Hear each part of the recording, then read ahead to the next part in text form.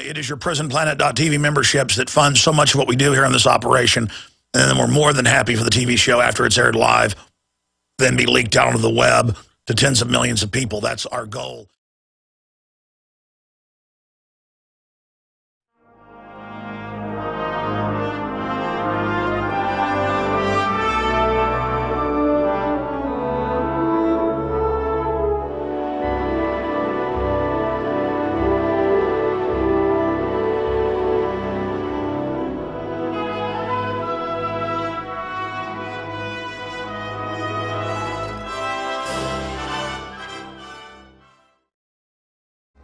Okay, folks, we have got another obviously incredibly important broadcast as the world just gets crazier and crazier by the minute. I am your host, Alex Jones, and we are going to be live here, Lord willing, for the next 3 hours.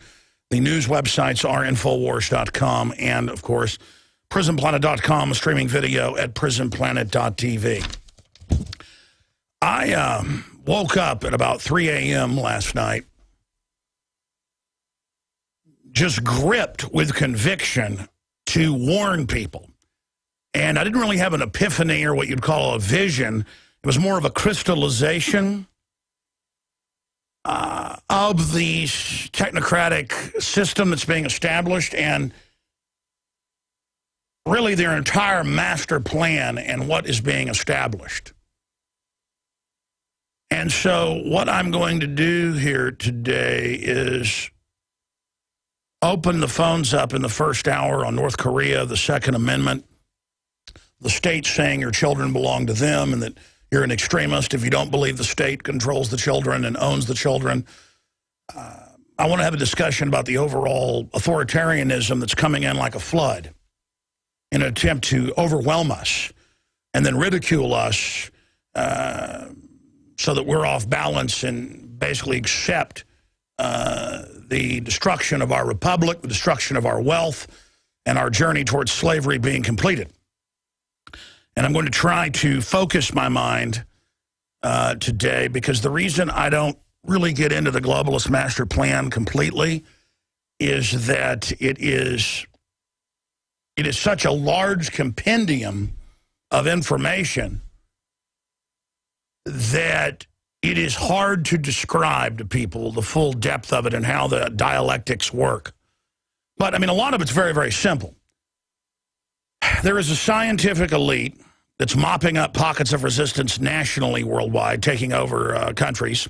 They have them under economic or military or both siege.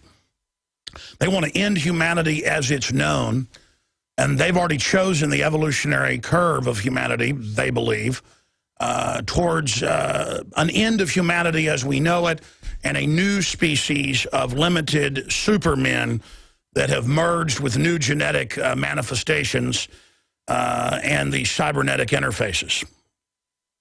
And they openly, I mean, it's everywhere, fantasize and popularize and engage in predictive programming to sell the idea of this is a foregone conclusion and that some type of heavenly existence, utopian, anti-dystopia will manifest. But if you look at what they're really building, it is a complete and total dystopia of the highest magnitude. So I'm going to attempt to break it down today. And this program is so evidenced, it is so 100% on record that it dizzies my mind that we're even having a debate about this. The establishment is moving forward with an accelerated timetable for several reasons. They're about 10 years behind in their projections, and they've looked forward that if they don't accelerate the program, their operation will fail. But they have succeeded in their greatest goal of creating an artificial habitat civilization with government and corporate reservations that are breakaway civilizations several steps above us. So that's what they've got over us, is that we are now in a fishbowl. But we can build civilizations out of their program if we realize the matrix. It is April 11th, 2013, on this Thursday edition. We've got a very important broadcast lined up. We're going to have updates from the head of Gun Owners of America, Larry Pratt, at the bottom of the next hour, or at the start of the next hour. He's going to be popping in with us. Then at the bottom of the next hour, I will break down the most chilling information that we have ever covered here on this broadcast. And it's all publicly available. And it deals with the technocrats, the Anglo-American eugenicist elite, and their own statements, their own plans, and what they've done before. What they do when they have full control of a country. What they do when they have full control of a country. What they do when they have full control of children. Because if you want absolute proof of what their goal is, what their plan is, you don't just have to go read the books they've written admitting they plan to exterminate the majority of us once world government is fully in place and they incrementally cut the resources off while posing as the saviors during the deepening crises. It's all about crisis management, strategies of tension. I have received out of the National Archives restricted Bilderberg documents. I've talked to former heads of Special Forces Command. They all know what's going on. And the plan is to destroy the family, shut off the resources, and bring in a global medical tyranny. And then if you fight back against the white-coated exterminators, Nazis used them first, Soviets used them first, then they're backed up by paramilitary death squads. And we know the exact formulae, not even reverse engineered. This is all out in the open as a mosaic of actions, white papers, and statements. I mean, they just released a bunch of WikiLeaks documents, and Kissinger's not denied them, and the government said they're real. And what did Bradley Manning, who was part of releasing them, say? He said it's like the establishment is a kid with a magnifying glass burning ants.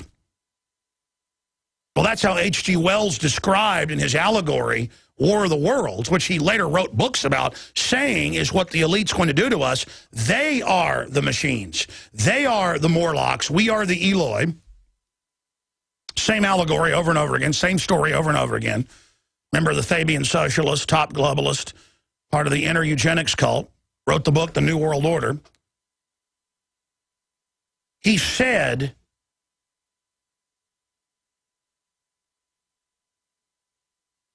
that they were going to bring in this world government and that they were then going to exterminate us. For our own good, of course.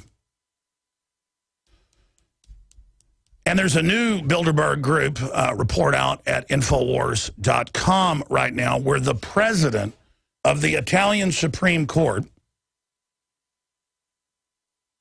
very famous individual, has now come out and said that the government has all of the documentation and Italian intelligence has all the documentation that every time Italy tries to get out from under the EU or the globalist system, terror attacks are staged by the Bilderberg Group. Document says secretive group was involved in strategy of tension. And what does Kissinger say in the new WikiLeaks documents? He says, the illegal stuff we do now, the unconstitutional we have to do later.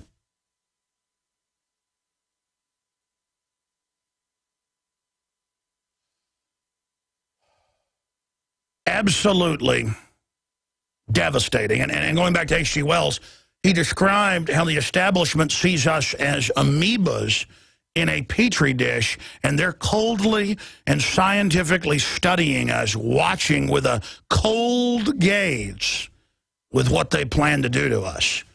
And they do it with the so-called water you drink, with all the poisons and pharmaceuticals in it, and the hydrofluorosilicic acid that's an adjuvant, hyper turbocharging all the other poisons. And it's in State Department Memorandum 200. It's in John P. Holdren's book, Ecoscience. It's in hundreds of publications, Club of Rome, all in my film Endgame, screenshots of their newspaper that they send to members, how they're doing this to us, and it's funny to them.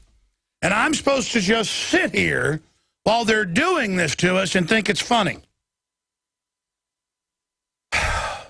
Or go join the establishment and play the part of a mainline Republican like Rush Limbaugh or Glenn Beck. And just have a extended last meal, I guess, over the next decade or so. And just watch society rot, and I'll just sit back in a genteel way and watch my children's entire future destroyed by madmen. I'm going to explain this again. The people that run the New World Order are the people that created the Soviets and the Nazis and the Maoists. And Pol Pot, who was, again, quote, fighting the communists. They don't care as long as humanity is attacked and destroyed and butchered and defaced. These globalists compete with each other over who is the most vicious. And there are real torture camps by the hundreds. This has now been released by WikiLeaks. We already knew this. This had already come out. But it just further confirms that the Army's own report from 2007, the Tagumbu report, General Tagumbu,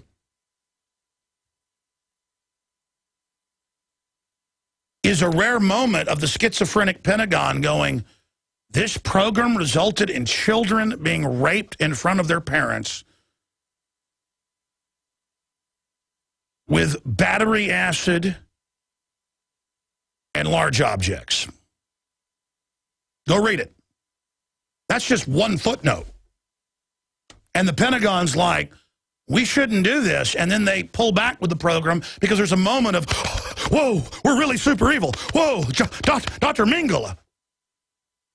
And by the way, these weren't even real al-Qaeda terrorists. They publicly work for the globalist. I have a stack of news I'm going to get to after Larry Pratt leaves us at the bottom of the next hour to just show you what the technocrats are doing. They're seeing what military will follow orders. They're seeing what contractors will follow orders. These are all tests. Because the devil mimics God. This whole world's a test for God, for his people. But the devil tests his people. And if you don't believe in the devil, I mean, what is the good guys torturing people's kids? And then they have, I mean, I picked up a law enforcement magazine at a 7-Eleven 13 years ago, back in '99. I read it on air. And it was a whole scenario for police about, do you torture a terrorist's son to find out where the anthrax bombs are that are going to go off in New York? And the intelligence operative teaches the SWAT team guys, the SWAT team magazine, teaches them, yes, you do. The end justifies the means. I mean, just pure twist your mind. And cops out there all listening going, yeah, I've seen that. I've heard that. Because I see that about a third of the time. I just randomly pick up a law enforcement magazine and just open it. It's just pure evil. Page after page of just absolute evil. Last time I picked one up a few years ago, I opened it up and it was an article written talking about Dallas saying, you know, if you see somebody with a get out of the UN sticker on their car, go ahead and bring them in. And police chiefs, go ahead and back your officers. Find some reason to charge them with something because these are extremists that want to kill cops. And then you go out and treat patriots like they're bad guys. They go, oh, you're a bad guy. See how you're like two fighting fish put in the same tank? And the globalists sit back going, ha, ha, ha, ha, ha, ha, ha. Full spectrum dominance. Waylon Jennings' son is going to be in studio with us, Shooter Jennings. I've never met him in person, talked to him on the phone quite a bit. He's a big fan and listener. I'm a big fan of his work. And I wouldn't lie to you if I wasn't a fan of his work. You know, I wouldn't even care about talking to him just because he's Waylon Jennings' son, one of my favorite outlaw country singers, one of my favorite, period. Johnny Cash, Waylon Jennings, Chris Christopherson, Willie Nelson, the Highwaymen, there they are. His music is just amazing. And he wrote The Summer of Rage a few years ago. It's in our film Police State 4, The Rise of FEMA, which we ought to use for bumper music. I mean, it is a 5-star song. And really powerful. It's about looking into his child's eyes, realizing that you can't just deny all this is happening. You've got to say no to it. The good in the world has to stand up and say no. He's going to be popping in here in the third hour. We're going to play some of his new album, premiering it here. His new tour starts, I guess, tonight in New Braunfels, or is it down San Marcos, just north of there, yeah. So he kicks his new tour and album off here today. Look forward to meeting him in person. Just some good old boys, never meaning no harm. Been in trouble with the law since the day they were born. I'm just a good old boy. You know my mama loves me. That's what it's all about, loving your children and your mama loving you. You know, I'm a good old boy. You know my mama loves me. And that's what's wrong in the world. Most of these evil people came from evil families where their mama didn't love them. Well, you know what? My mama loves me, and your mama loves you. And we're going to stand up for the children. So here we are, as usual, held hostage by another crazy government that it turns out has been meeting in secret with the U.S. government. You know, the globalists are so criminal, they may have even been paying Kim Jong-un to do all of this so they can sell more weapon systems to South Korea and others. That's pretty much what Dr. Steve Pachinik is saying is going on. And you're like, well, what's the proof of that? Well, ABB, headed up by Rumsfeld, the same guy that got aspartame approved and so many other horrible things, he transferred the reactors, and they said, why is the UN authorizing, and why is Clinton authorizing the Swiss company headed up by Rumsfeld at the time? That's how you know, they put him on the board and make him the president for a year, or CEO, then they get the approval. And then he transfers the reactors to them that allow you to make the fissile material to purify the, to enrich is the proper term, the fissile material to then make atomic bombs. You know, 1945 technology. It'll still vaporize your city. And now we're sitting there where they have A-bombs that the globalists essentially gave them. And no one remembers because no one even knew at the time. No one pays attention to stuff like that. I was following it. I was first on the radio and TV, 95, 96, and covered it on the air. I was like, why is this Swiss company, and it happened 96, 97, 98, 99, this went on for like 5, 6 years, transferring reactors to them, and the fissile material that they could then enrich. Just like our so-called government is putting al-Qaeda in Libya and Syria, and it's all over the news today. U.S. expected to increase aid to Syrian rebels, AP, including al-Qaeda. Washington Post, al-Qaeda in Iraq formally unites with powerful Syrian militant group funded by the U.S. government and NATO. America's hired death squads and torture teams are still operating in Iraq. Over 150,000. And they're just disappearing whole families, killing people, torturing, murdering. They're just contractors now. And again, this is an army. Build me an army worthy of Mordor. The fighting Uruk-hai. Tonight, you will feast on man flesh. I mean, they are over there doing unspeakable, hellish stuff. I mean, it's intensifying 20, 30, 40 times what Saddam did. 200 camps alone in Iraq. Giant CIA command fortresses filled with thousands, sending forth the black armored vehicles to grab the families, flying them out, black sites all over the world. 200 estimated in Iraq in these WikiLeaks documents. Hundreds in Poland and Romania and Ukraine and Georgia and Jordan and Israel, and now they found black sites in the U.S. And, of course, while they're at it with the CIA aircraft flying drugs in, and you guessed it, little kids, little pigs, let me in, not by the hair of our chinny chin chin, then I'll huff, and I'll puff, and I'll blow your house down. Just total savage murder, where you are seen like a steak at the supermarket by these people. I mean, you don't even enter their club unless you can slowly torture a child to death. Oh, but let's turn our guns into these people. They're nice.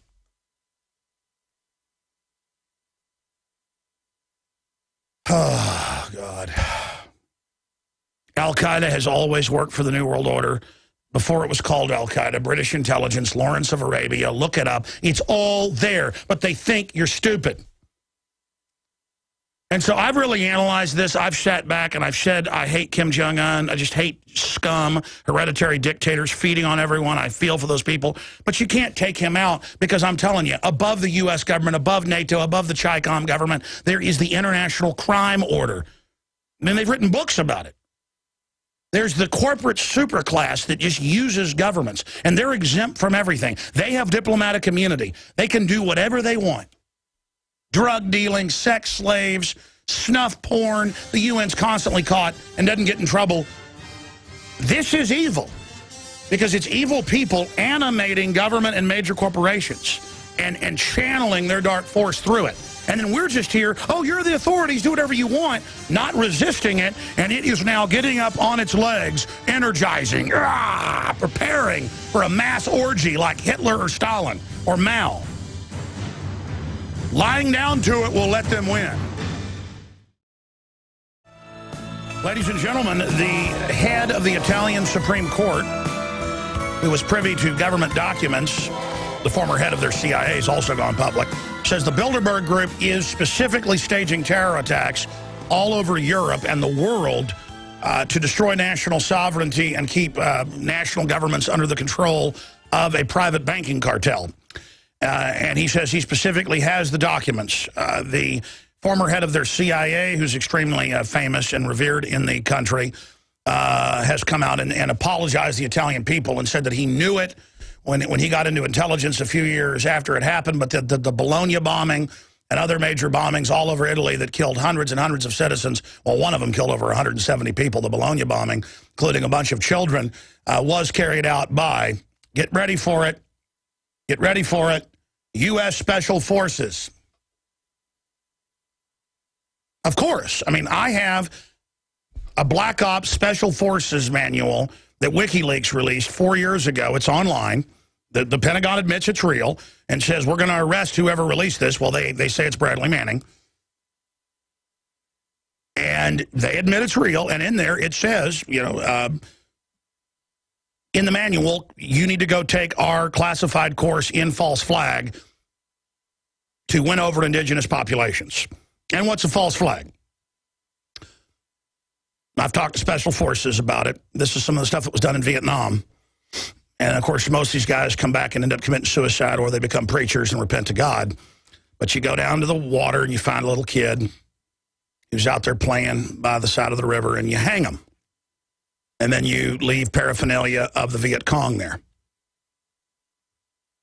And that's what Colonel Kurtz and Apocalypse Now is all about, where he talks about the Viet Cong doing stuff like that. They took the inoculations, and so the Viet Cong come in and chop off all the little kids' arms. And he says these weren't crazed men. These weren't men that were doing it to be evil. They did it because they were focused. They did it because they love their families. That's not really true. You see, we go beyond Kurtz here. That's a lie, ladies and gentlemen. And, of course, that story is a composite of some true events that happened.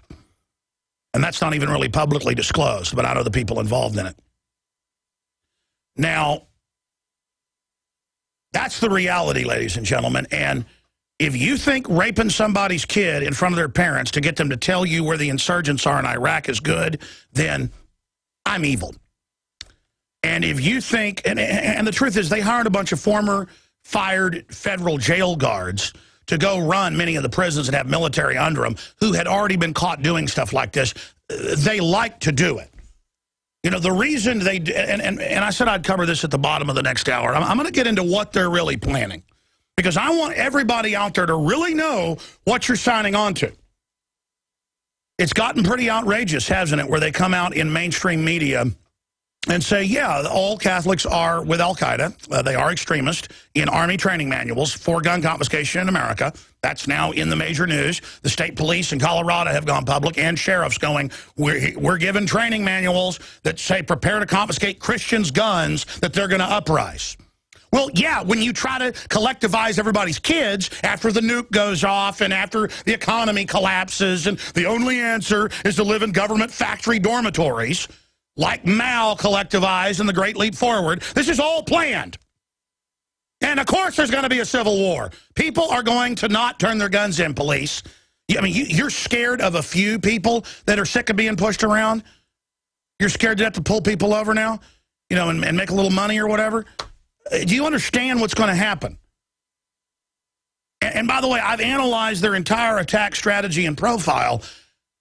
I mean, I'm just so immersed in this. I woke up at 3 a.m. last night, not really dreaming. I woke up and couldn't go back to sleep because I just sat there in the dark for hours in the living room, just with such clarity. It's just unbelievable. And I see the whole plan because it's all there. It's not like I'm reaching out into some crystal ball and finding this. 800-259-9231. I want to get your take, first-time callers, on just everything, the craziness of the world. 800-259-9231. Now, listen, it doesn't mean their plan has to happen. We've already held them back 10 years, so they're accelerating their timetable. Because in their own words, Brzezinski's and others, they can see the trajectory that they're getting behind, and so if they don't accelerate, they're not going to pull out. They see liberty as a gravitational pull. Just as tyranny has its own pull, the more powerful it gets, the more unstoppable. They see our momentum building and the distrust of them building enough to have an event horizon. Just as the Bongino, the Secret Service agent, said, he said in his spirit, he couldn't sit there while Obama was collectivizing all these kids. He physically making, you know, hundreds of thousands of dollars a year, a senior guy leading the details all over the world, rock star in the federal government, you know, going right to the top. And it was that sell your soul moment, and he had to quit. Arde Saveda, it's the opposite here in Austin, Texas. He's selling his soul right now, in the words of Weldon Henson last night here in the office talking. And, man, it's sad to see that happen. It's so good to see somebody's spirit see what's happening and just step forward and go, I'm not with this. And to hear that truth in the voice, instead to see people lying and making excuses. Listen, it's a death warrant for everybody that goes along with this, okay? You are signing on. You are going into a dark room with Beelzebub. And let me tell you, Beelzebub looks like a beautiful woman there in the dark, the most beautiful you've ever seen. Just come on, baby. Come on. But it's going to get you in a stranglehold as soon as you come in there. What starts like heaven is going to end up being hell. Whatever is in your mind's eye of desire, that's how it's going to appear. Or you're competitive. You want to show people that, you know, tried to hold you back, that you can go be with Biden on the stage and you can sell the lie. The soul is being forfeit. It's being sold right there, and it's going to get harder and harder to turn back. It's going to get harder and harder to say no. 800-259-9231. We'll take a few calls here in a moment. I've just got news off the charts, and we got Larry Pratt popping in. They've killed the filibuster. Gun bill clears Senate hurdle as filibuster falls short, and if they need to stage a mass shooting to get it passed, they will. You better believe it. I mean, these are killers. And by the way, they've gotten a unified coterie of criminals up there now.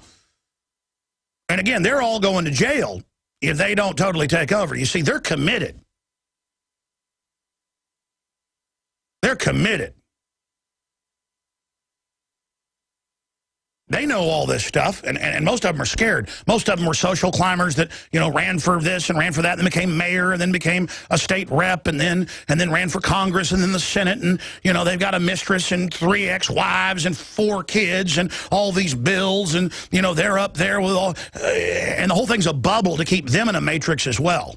While the real technocrats have their minions there feeding them the political information. And if anybody gets off the reservation, then the pressure is applied. And then they back off. And they go along with it.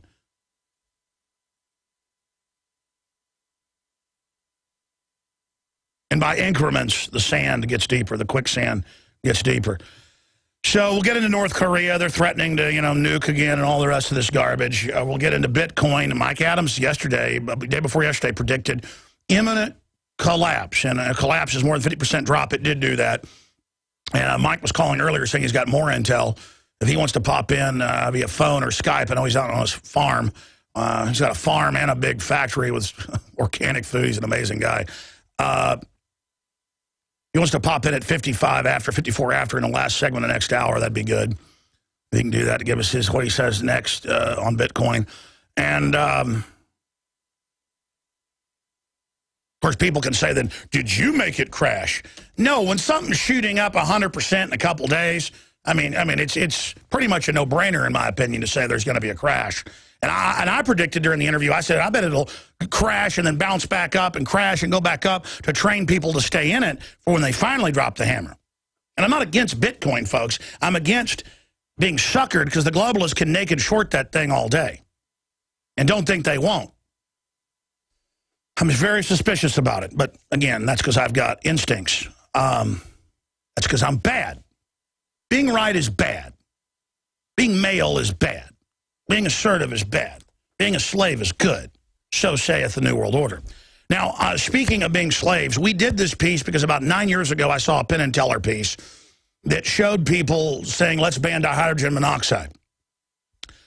And that's water, of course. And so we went out and we sent out Leanne McAdoo, one of our new reporters, out to ask the question. And no one figured out it was water until one guy, they were packing up cameras, leaving, and he comes over and goes, is that dihydrogen monoxide? Is that water?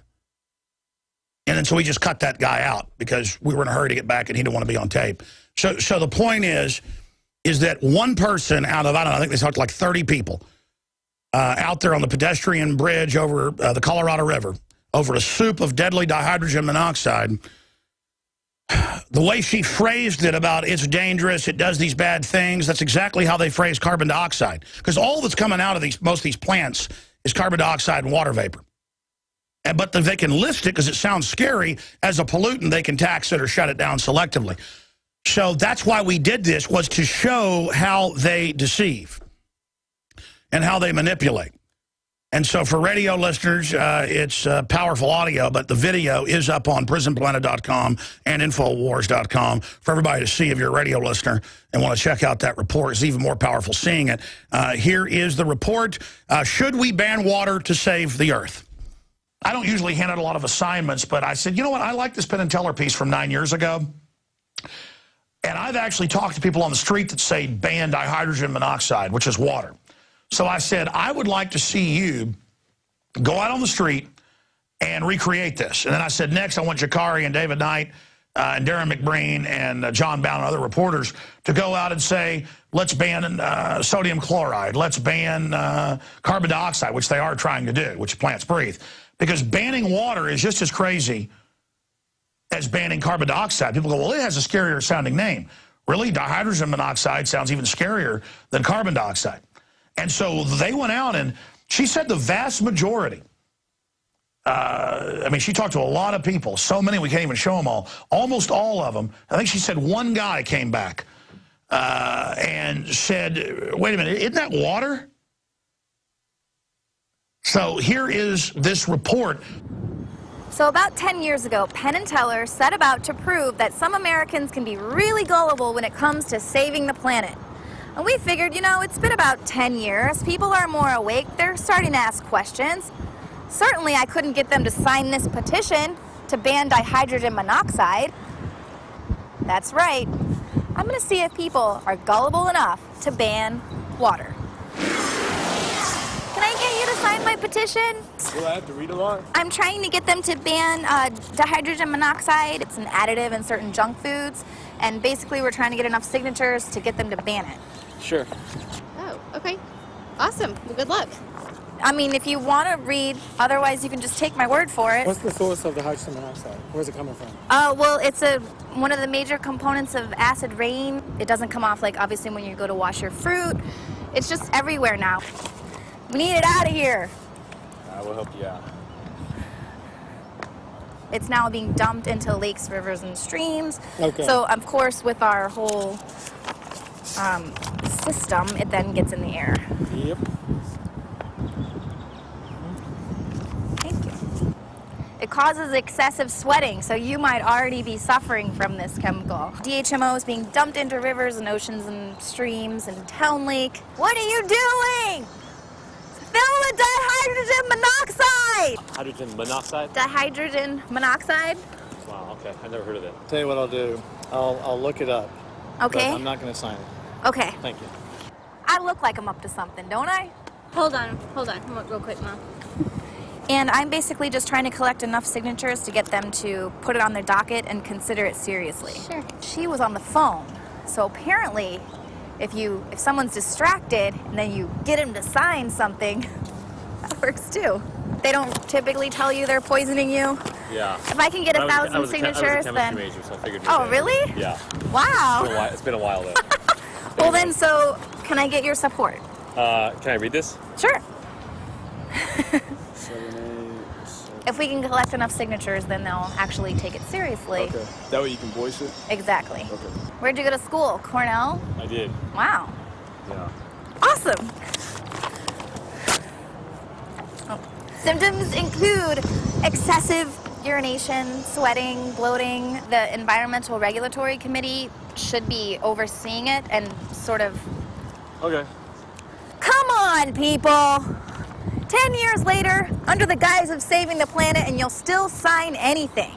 Especially if you don't have time to actually read the facts. This was a 300-page paper being passed in Congress. I mean, you'd definitely stop to read what you were signing, wouldn't you? Actually, maybe you wouldn't if you were a politician. Wow, what an incredible report. And it is so important that we get this video out to everybody, because despite the fact that Penn and Teller's report was seen by millions on HBO and millions on YouTube, still people say ban dihydrogen monoxide and ban carbon dioxide and ban sodium chloride. I guess Bloomberg is trying to ban sodium chloride salt in New York. Because if the control freak social engineers can get you to accept asinine things, they can get away with anything.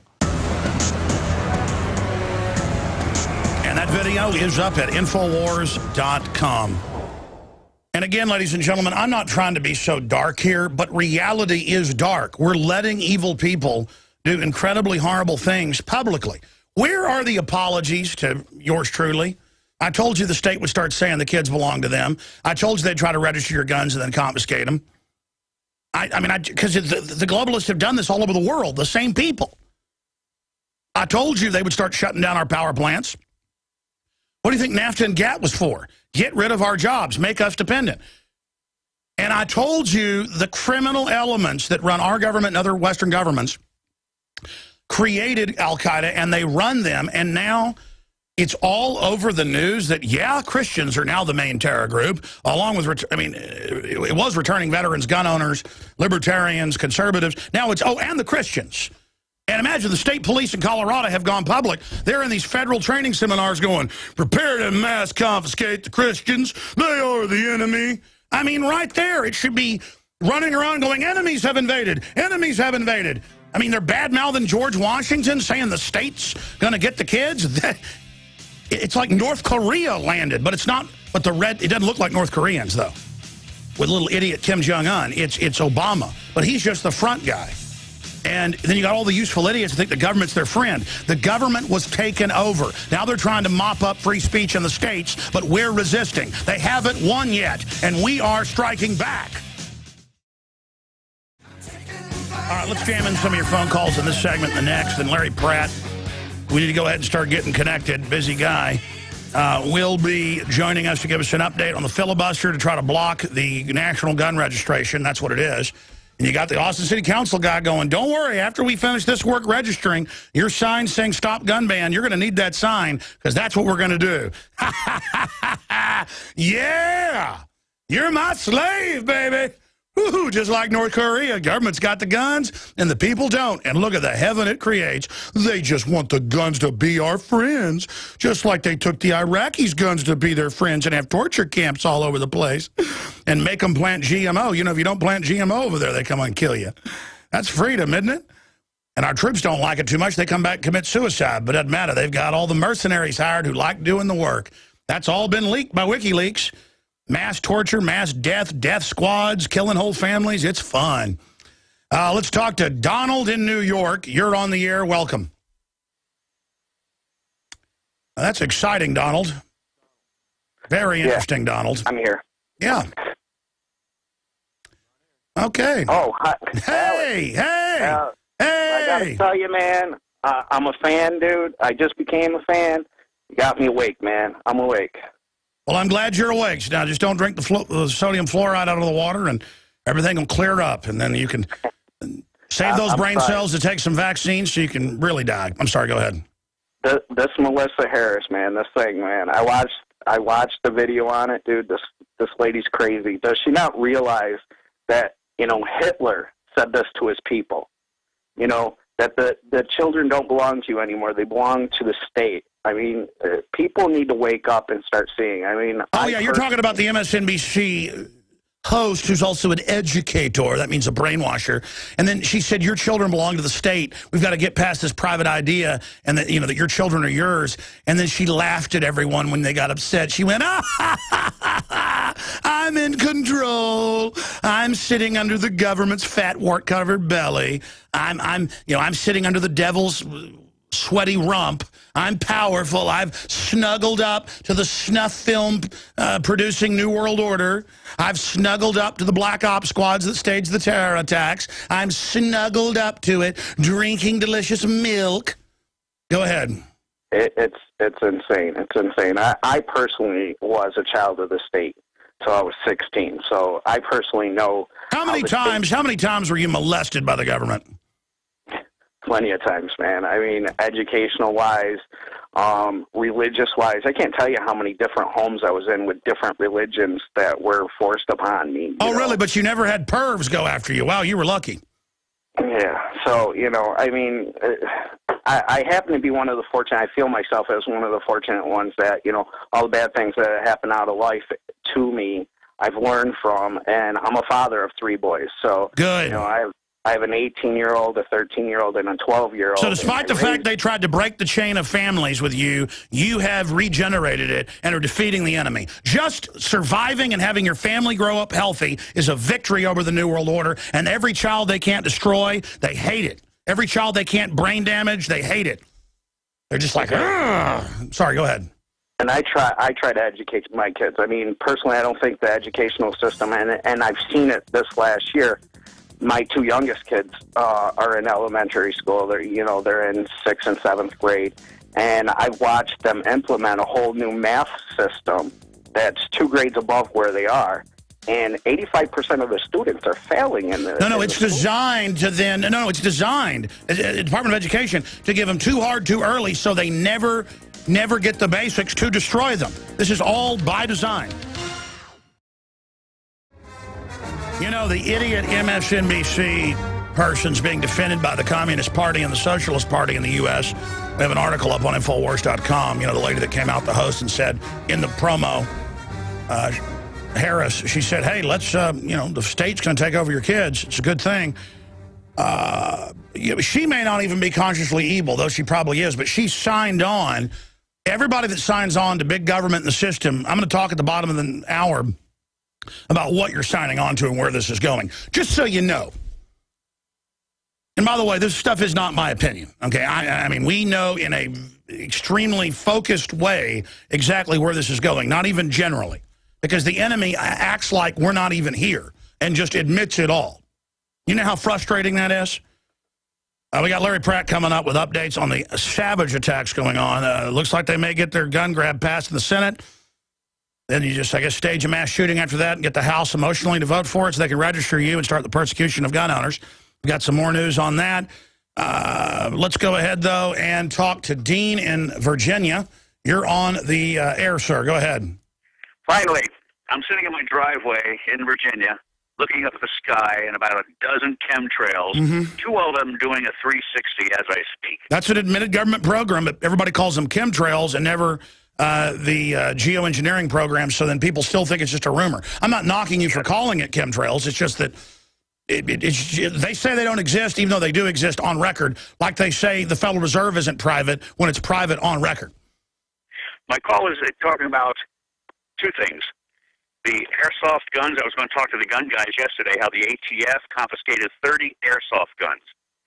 My son is heavily into airsoft, and I see about 500 to 1,000 of these warriors, these like SEAL team warriors, with their airsoft, very real replica guns that fire these plastic BBs. They said, the ATF guy said on tape that they can be converted into real guns. I think this is a ploy to get them banned too. Just like, you know, oh, there's no doubt. Many cities, because there's not a lobby for BB guns, have already banned BB and pellet and other air guns. And so the people that told you about this saw a newscast 4 years ago out of Washington State where one of the importers of these has a shop, and the ATF guy holds it up and says you can convert this into a real 223 when it is an airsoft thing that shoots plastic pellets, which is ridiculous. I mean, it's impossible. And yes, they now are raiding people that sell them, saying they have real firearms. And they don't care because they can tell the public. Look, the average person in Congress thinks that clips or magazines are disposable. Now, my other point was how they're conditioning us with every day, 24/7, about Korea's ready to launch. It could be any minute. They're ready to launch a nuclear strike on the U.S. or Japan. That's all of a sudden we're going to have an EMP over one of our national cities, L.A., Chicago, and they're going to blame it on North Korea. No, I mean, I woke up at 3 a.m. this morning and it all crystallized. It's not my opinion, it's a fact. The globalists, not even the U.S., the globalists, Donald Rumsfeld, gave the reactors to him in the mid-90s through 2000. There was secret meetings have now come out even in Reuters with the Pentagon a month ago before all this started. And I don't think they totally control them, but they've made a deal to give them oil and food and stuff behind the scenes and hookers or whatever Kim Jong-un wants, you know, more movie stars to come see him, burn out movie stars and basketball players, if he'll do this to sell weapons. And it's some way to then have an excuse to attack China or to menace the Chinese, again, at a globalist level. This is a mafia deal going on. And yes, just like they put the mullahs in, the CIA put the Ayatollah Khomeini in. Then they had a deal to have him grab our people, hold them, and that's all come out. The average person goes, well, I saw Argo. That's not true. That's the fight at the grassroots. Up above it, these people work together because they all stand to gain from the crises.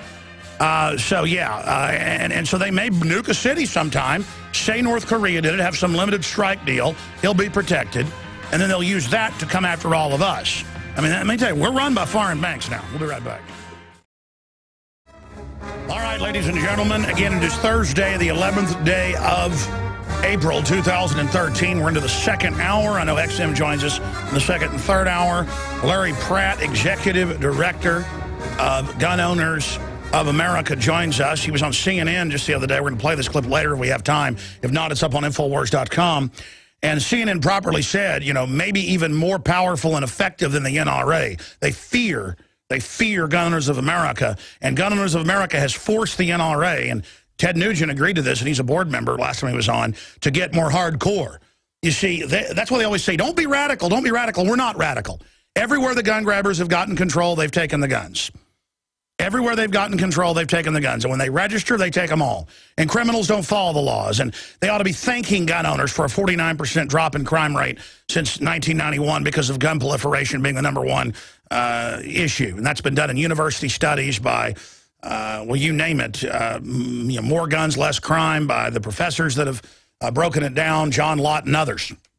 So all of this is happening, and they're there collectively saying it's our fault. When he was also on that CNN piece, you can read the article and see the video up at Infowars.com, Mayors Against Illegal Guns director said no one in California has had their guns confiscated when they're all over the place grabbing them. If you've ever been depressed, ever been on Valium, ever been to a psychologist, period, you're now mentally ill.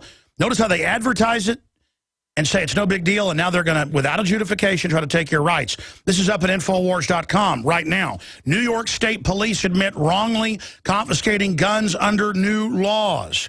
Obama blowing smoke on cigarette tax. IRS violates Fourth Amendment. Italian Supreme Court president blames Bilderberg for terrorist attacks. They're set to release documents. Senator says universal background checks could lead to national registry. No kidding. The ATF's already been caught over and over again keeping those records. Chinese professor says 70-80% chance of war with North Korea. Environmentalist signs petition to ban water. We're not joking. They're now saying it's bad, just like carbon dioxide. Top economic advisors forecast war and unrest. That's the news at Infowars.com right now. But to give us an update on the state of the Second Amendment and the collectivist war against the Second Amendment, they've got one against the First Amendment as well. Their states' rights, 10th Amendment. I mean, I've never seen such an all-out push and assault. They're putting everything behind it. Gun bill clears Senate hurdle as filibuster falls short in a 68-31 vote. So this is razor's edge whether it's going to pass the Senate. Then there could magically be another Fast and Furious mass shooting. And then they could get it passed. And Katie Bar the Door joining us is Executive Director of Gun Owners of America, gunowners.org. Larry Pratt joining us to break this down. Larry, what is the state of this war against the Second Amendment right now?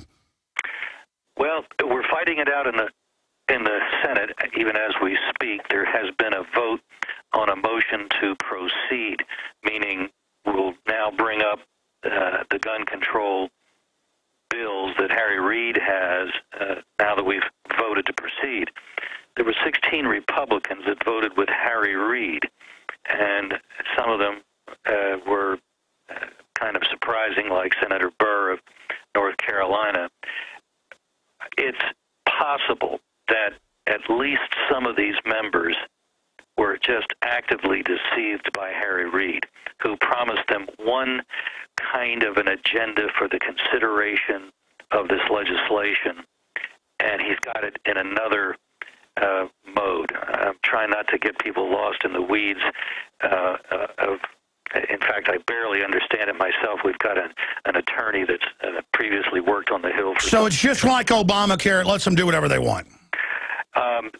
They got their way, and then the Republicans will be able to vote on stuff that they want after the damage has already been done on Senator Toomey's bill. Senator Toomey went and made a deal with Chuck Schumer. Ugh. And anytime you make a deal with Senator Schumer, that can't turn out well. And so that's where we are. We're now taking that up, and the ability to amend with anything decent to change it, whatnot, that's not there, because Reid set it up. He set the table, so that's the only thing available for eating. And the Republicans fell for, well, maybe some of them wanted to believe that it would be an open process. Well, it's not. Guess what? Harry Reid doing it his own way, guys, and you're going to get. And you predicted a month ago, whenever Harry was acting like he wouldn't go along with this, that it was all playing possum. They always do this baiting and switching so that we can't build up political opposition. They always go, I guess you won. I guess we're not going to get it. And then the Republicans, obviously the real power structure, wants to be able to take stuff out of our bank accounts like Cyprus and Europe. They want our guns. This is the global policy. And so a lot of Republicans are being financed by these interests to go along with this traitorous activity. But Larry Pratt, here's my question to you.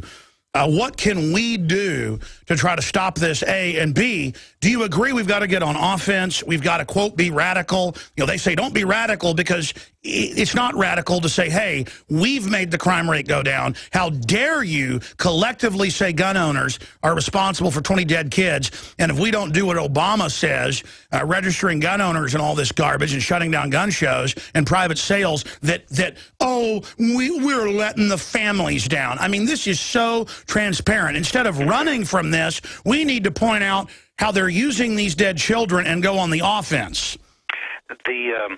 The fact of the matter is that all of these mass murders that have occurred in our country over the last 20 years, with one exception, have occurred in gun-free zones. Many of them schools, but not all. Some of them were in places open to the public but posted no guns. There was a mall in Utah. In a Utah school, you can carry concealed, but in this stupid mall, I think it was called Trolley Square, you couldn't. And happily, there was a police officer carrying concealed off-duty, but still 5 or 6 people were murdered before he could get there. And what they don't want to talk about, and it barely made the news, 3 days before the Newtown tragedy occurred, in a Clackamas, Oregon mall, which was posted no guns, a dirtbag went in and started shooting, killed 2 people, wounded 1. Happily, his gun jammed, and while he's fiddling with that, a good guy with a gun who also had ignored the sign went running to the sound of the shots, and just as the dirtbag was freeing his gun, saw the good guy with the gun, took a few steps in another direction, and boom, ended the whole ugly scene by committing suicide. The police got there several minutes later, which is, frankly, folks, that's typical. Sure. Thank God that gun owners keep stopping mass shootings. My question to you is, how do we defeat this? What will happen in the House now? I mean, I know it hasn't passed the Senate. It's just gotten out of committee. What do we do to shoot this down? I mean, they're doubling down. It looks like to me it's backfiring politically, but they don't care. Is this the greatest assault you've ever seen? This is a very dangerous measure because this completes the effort to have a national gun registry. They're not calling it that, but when they do the background check, they're telling dealers that if the dealer doesn't want to spend hours, many times, waiting on the phone for a clearance, he can use the Internet, which they're increasingly doing. So as most of the background checks are done by Internet, they get a little notice the first time they do it saying that all the data supplied over this portal is going to be the property of the U.S. government. There's your gun registry. I bought a .50 caliber rifle last year at a large gun store here in Austin, and there it all was on a computer and said that. The ATF had it all, the questionnaire, everything, the gun, and they've been caught. You were on CNN, and they said, we don't keep anything. They've been caught over and over again saving all the data. Exactly, and they've even been seen by many of our members, and I'll bet some of your listeners have seen in stores where ATF is in there taking down all the information. Some cases they make copies, which is actually illegal, but then, hey, wink, wink, we're not making a copy if we sit here and by hand enter it into our computer. And wink, wink, we ship some guns to Mexico to blame the Second Amendment. Wink, wink, we're terrorists. Isn't that over the top for chutzpah? The very government that's going to check on whether or not we're worthy of buying a gun, haven't committed any crime, we're not in jail. They are the ones that have killed, by their own admission at least, well, they've been complicit in the murder of some 400 Mexicans, a couple of our federal agents. And then they turn around and say, but, hey, Larry Pratt, you want to buy a gun, we're going to have to check you out, bud.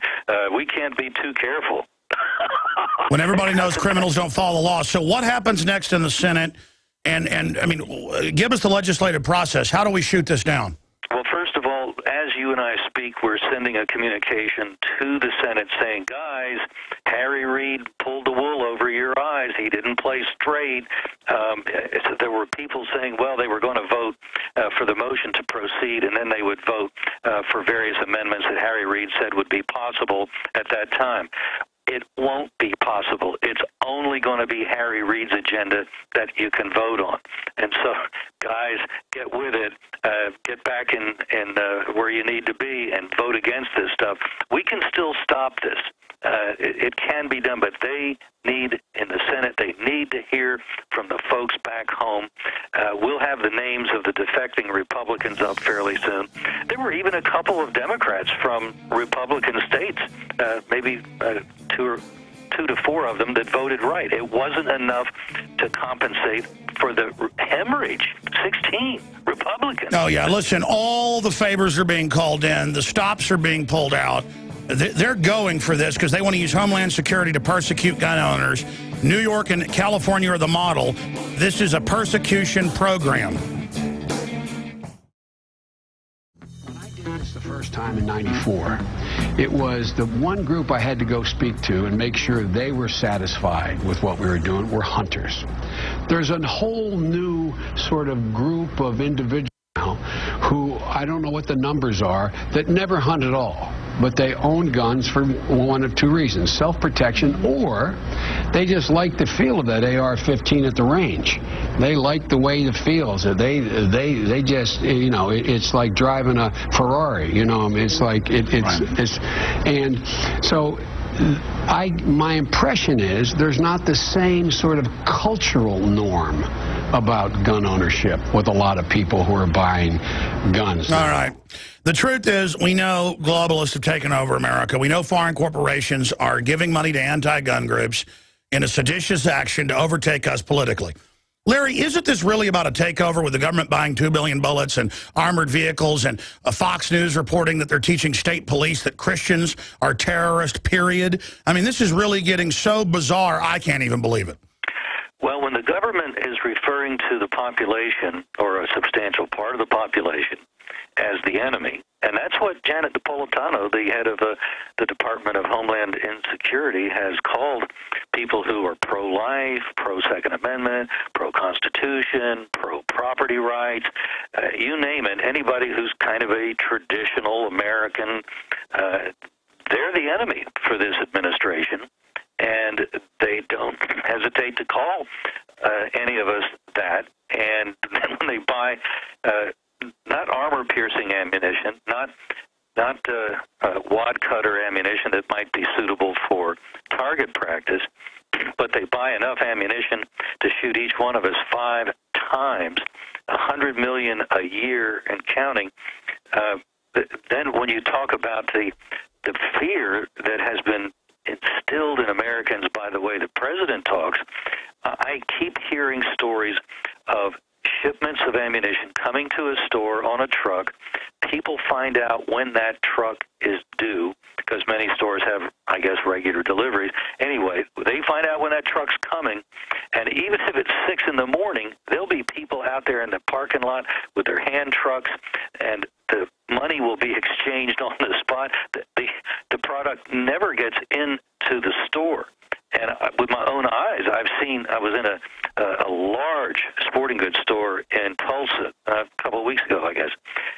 And except for some used firearms on the wall, nothing on the shelf. Well, I've talked to major distributors. By the end of this month, most places will be completely sold out. All the shops in Austin are rationed down to 1 box of ammo. Also a frequent. That's now happening. I think they've decided that they can't let the ammunition go to 10 customers in the parking lot at 6 in the morning. So, and it's nice of them to at least ration it out. I mean, at least you can get a box. Yeah, I mean, here's the deal. The so-called liberals are authoritarians. They call themselves liberals. They're not. Thomas Jefferson was a liberal. They're not. And they really have dreams. This is like Che Guevara or Mao Zedong, and they quote Mao Zedong taking over. And, hey, guys, it's not like you're breaking into our house and we don't know you're coming. Okay, back off now, crazies. Now, briefly, legislatively, how do we kill this? I mean, what happens between, let's say it passed the Senate? What happens with the House? Legislatively. Well, it's not finished in the Senate, and I think people can help by pouring out an outrage. And we'll have the names of the 16 Republicans up on our site pretty soon, and we'll be sending it out to people who are on our email list. So if folks go to gunowners.org, they can get signed up for that. That's a freebie. Then you'll know who is who.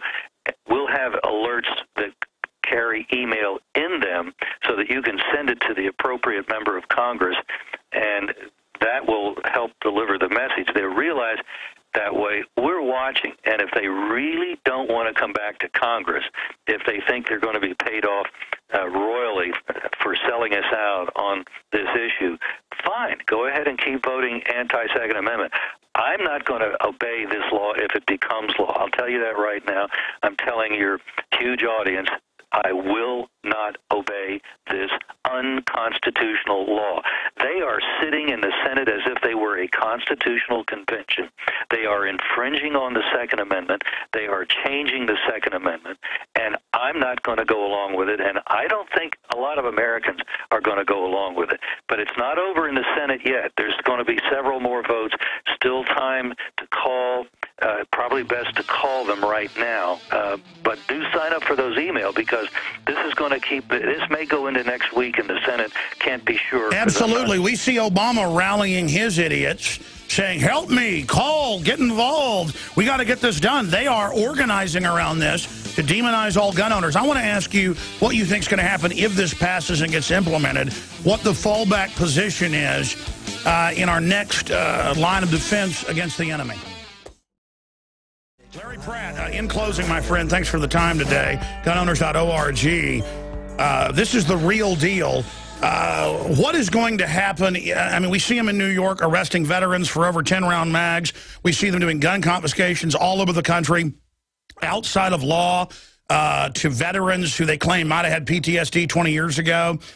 We see a kid says, we ought to squirt that other kid with a water gun. And they go and take the dad's guns and say you'll get them back when your son moves out in 8 years, when he's 18. No judge, no jury. The state police are even, you were telling me this privately, but it's an article up at Infowars.com separately. They're saying, hey, we're being ordered to do stuff that isn't even in this law. But it doesn't matter. So the police are even saying we don't want to do this. This shows how we've got a bunch of Marxists running this country, financed by a bunch of offshore banks. What do we do, Larry? I think we got to call them for what they are, criminals. It's certainly not legal to violate the Constitution, and to talk about setting up a gun registry, which is what the background check is. Don't let them tell you anything else. This is a gun registry. The Department of Justice, as I said earlier, has told dealers, use the internet to do a background check. We own that data. So this has got to be stopped, because they've already got a fair number of us on record. You and I bought guns at stores, so we're already there in that database. Not that the two of us are likely to, oh no, Pratt would never have any guns. So but there are a lot of people that otherwise wouldn't be known to the government, and that's how they are now going to be known. We saw them confiscate guns after Katrina. Please don't think that, oh, my government wouldn't do that. They already have done that. And so that's why this battle is so crucial, and why supporting something like Steve Stockman's bill, he's the representative from outside of Houston, his bill would take away the gun-free zone gun ban. That's the thing that has been the common element in our mass murders over the last 20 years. It's about time, at least in the schools, we get rid of these laws so that teachers, principals, janitors have the capability of having a concealed carry firearm with them to have an element of surprise, to shoot back, and to make it so it's no longer likely that I'm going to kill more people than the last guy did in this school. Larry, here's my issue. You've been able to stop, with Gun Owners of America, a lot of legislation when the NRA was sold out, a decade ago. They've gotten a little bit better because of pressure and your pressure. And that's a good thing. As Ron Paul said, you're the only non-compromised gun lobby in Washington. There's a lot of other great state groups and others. But, I mean, you guys are the ones that are really scientifically on it historically. But see, they're over the top. They're taking over. They're saying we're terrorists. They're saying we're horrible. They're saying we're culpable for dead kids. They're doing all this while butchering the rest of the Bill of Rights. They're going for it all. And I think we have a tendency to hold back because of this idea that, oh, it's mainstream, you know, to be genteel about this and to not go all the way. But there's no way to not call it what it is. And they are a pack of lying criminals that want to disarm us to enslave us. We have a map we'll put on the TV screen for listeners. I'll have this posted on Infowars.com. FBI statistics for gun violence. And then it says 2012 voting pattern. And the crime is all in the Democratic blue areas. I mean, if they are criminals. They are a criminal culture. I'm not even a Republican. They're the Democrat light. My point is, look at the Acorn findings. Where they go into every other acre and they're like, yeah, we want sex slave children. You want to make some cash? I mean, it's just these people are gangs of lawless lunatics with moron camp followers on welfare behind them. And they mean to have a war. They're training for war with us. There should be a congressional hearing over Obama's new Army manual. Guys, put up Army manual gun confiscation. In it, it talks about getting our Social Security numbers, taking our guns, putting us in FEMA centers. But it sounds so radical when it's the new Army manual that's public. This isn't even classified. I mean, this is red alert, run down the street with your hair on fire, like Paul Revere saying, the New World Order redcoats are here. They ain't coming. Fast and Furious already took place, and it only stopped when, to the government's surprise, we managed to find out about what they were doing. Over 400 dead Mexicans that we know of so far connected with those guns, and a couple of our federal agents murdered by people using Fast and Furious guns. And it just drives me crazy to think that this is the government that thinks it has the moral authority to decide whether you and I should be able to buy a gun. I'm sorry. I don't think there should be a background check. What good is it? No, the criminals is giving guns to the enemy. What do you think of Snoop Dogg with all of his drug arrest and convictions and murder arrest and then plea bargains and all the gun arrest, saying we need to all turn our guns in? I mean, guaranteed Snoop isn't going to turn in his illegal guns. By the way, it's Internment and Resettlement Operations FM 3-3940.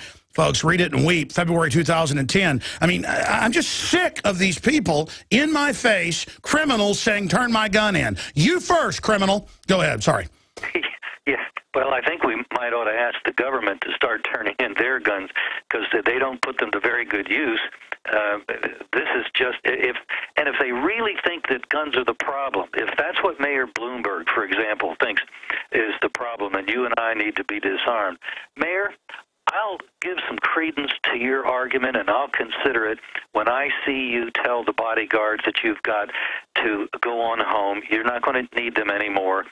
No more armed men around you, no sirree, because we know that guns only make it likely that there's going to be more violence. Absolutely. In closing, Larry Pratt, I asked the question before the break and digressed after we came back.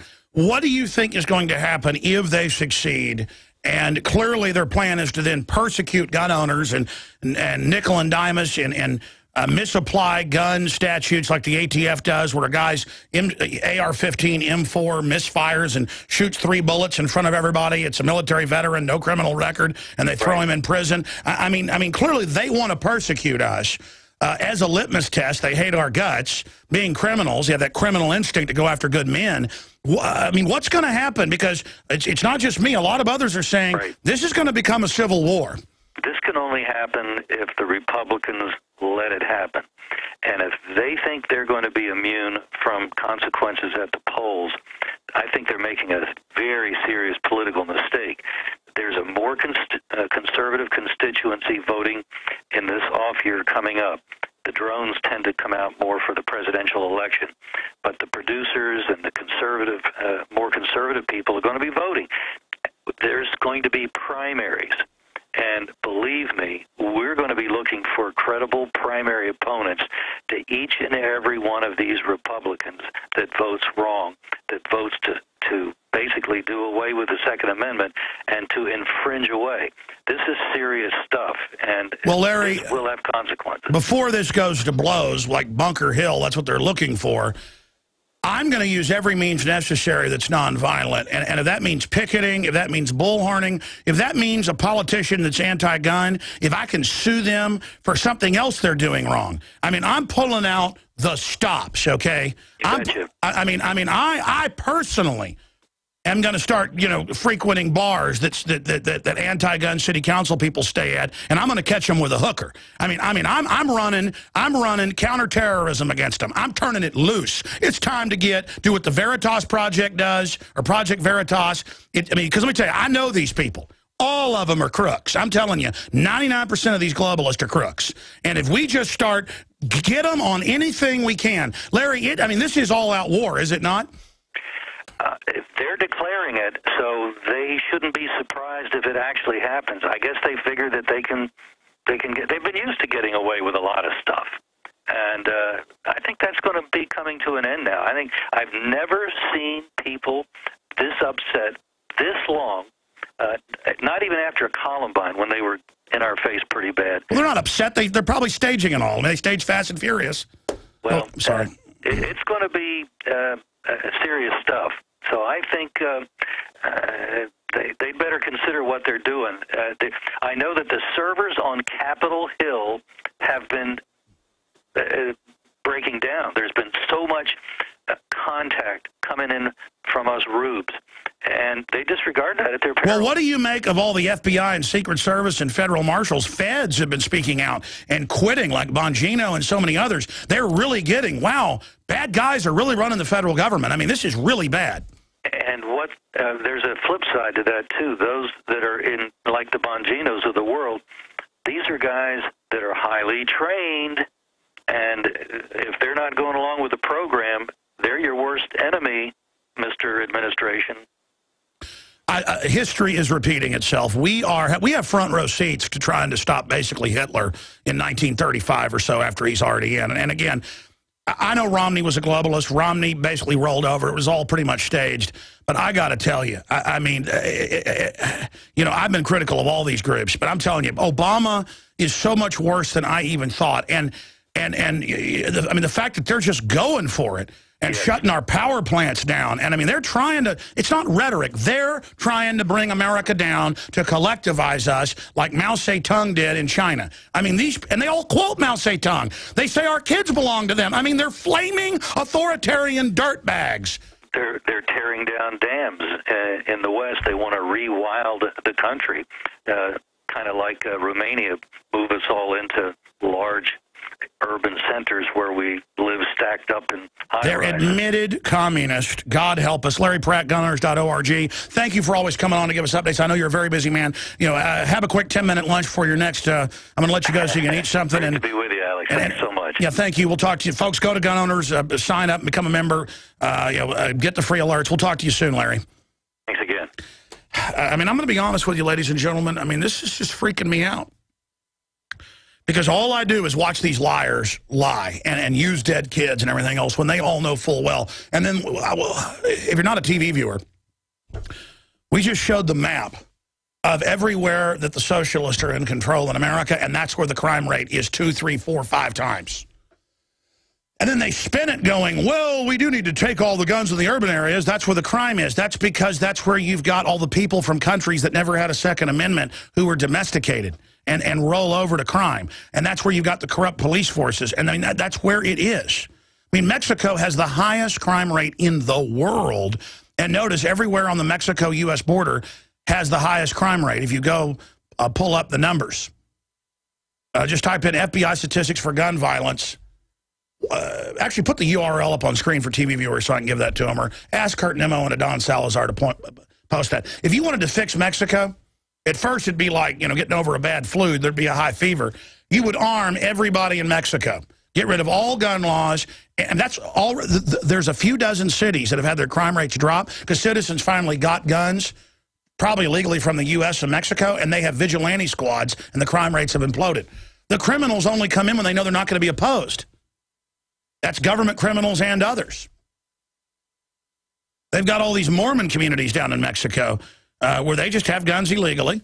And they've told the police, and they've told the military, and they've told the cartels the same thing. We're ready for war. Leave us alone. Don't come in. And they've been in control of those areas for a few years. Crime rate has just disappeared. And because they have, you know, the men, like, you know, well, it's your night to stay up all night up there at the sharpshooting positions with the Barrett 50 cal and the night vision. I mean, you got 4 or 5 watchmen in a town of thousands of people, and the criminals stop showing up because they know there's somebody there with a gun on them. I mean, this is not rocket science, ladies and gentlemen. Okay, they've taken all the guns in Mexico from the people hundreds of years ago. And now I mean, it's just amazing. It is amazing. And I said I'd get into the globalist master plan.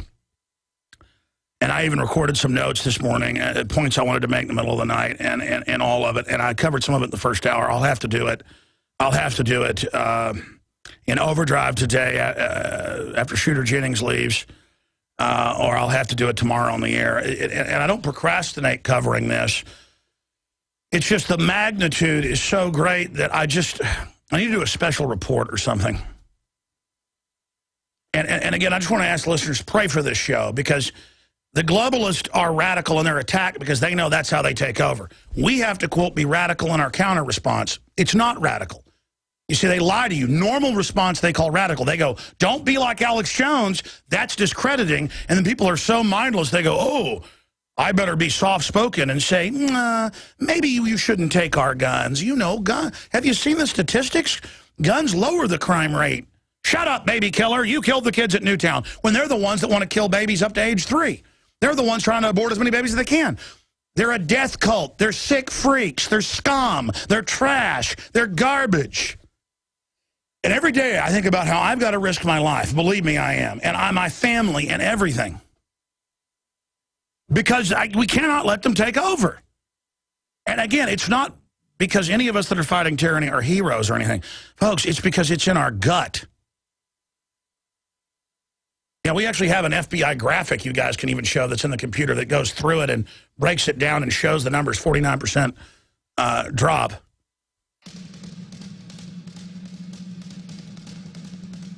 By the way, the crew does a great job. I get so focused on fighting the New World Order. I'm like, get that document, get this document. And I think over the years, not my crew now, but some people have thought I'm like mad at them because I'm so crazed.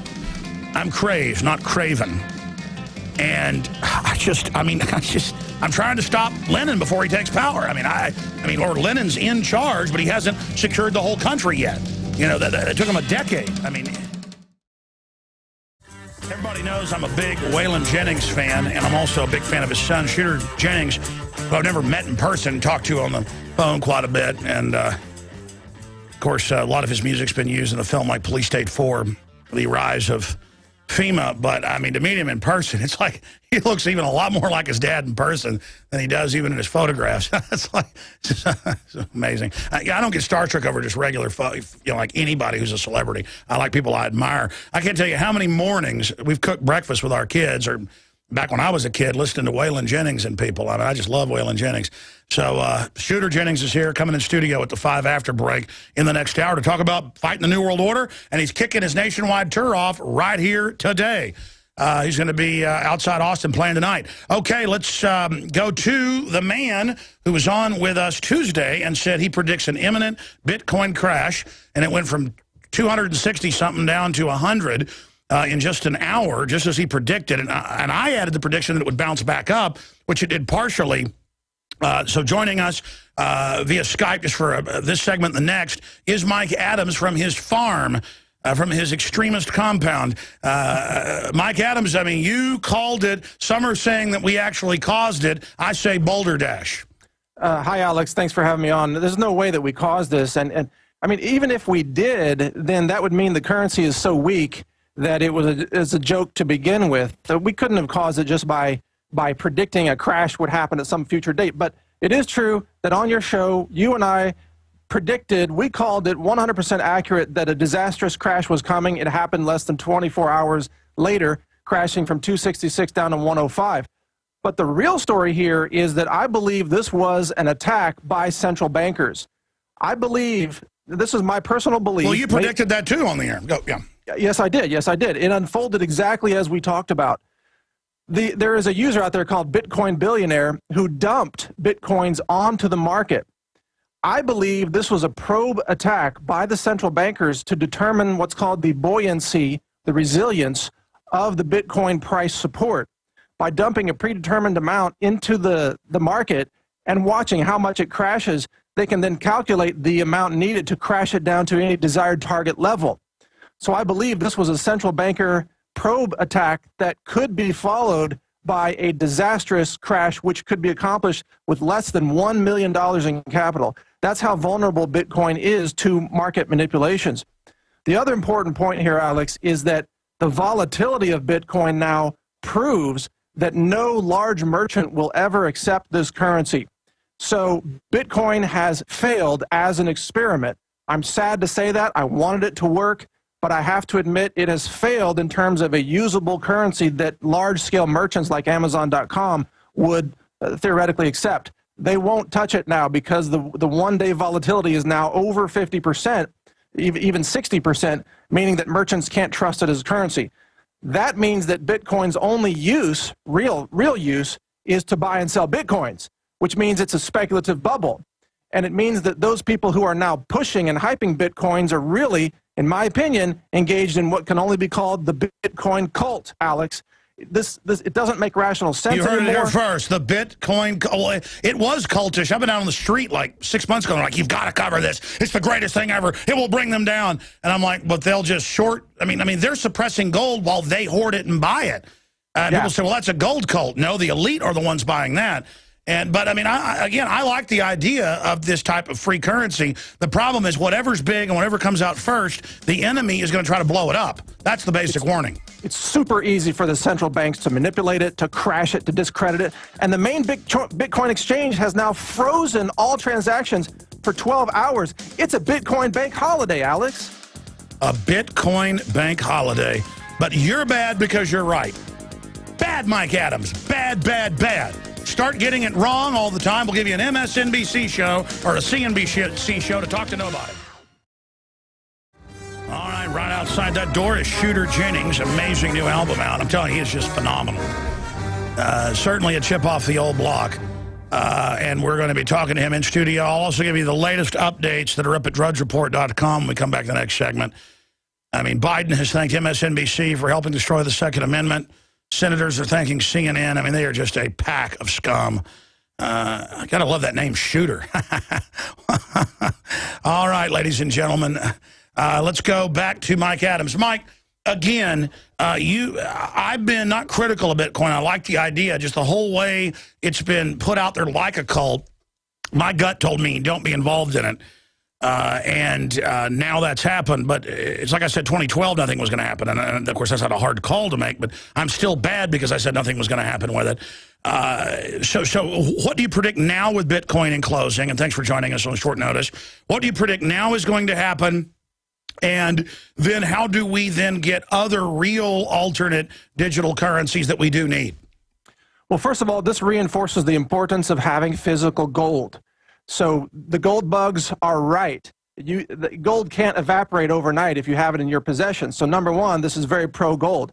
Secondly, I am a proponent of the idea of cryptocurrencies, peer-to-peer decentralized currencies. Bitcoin, I'm calling it a failed experiment at this point, but it's not the end of virtual currencies. I think there are going to be more attempts, more, Bitcoin 2.0, other things that will be attempted and may be a lot more successful. And I hope they are, by the way. I think the central banks need competition.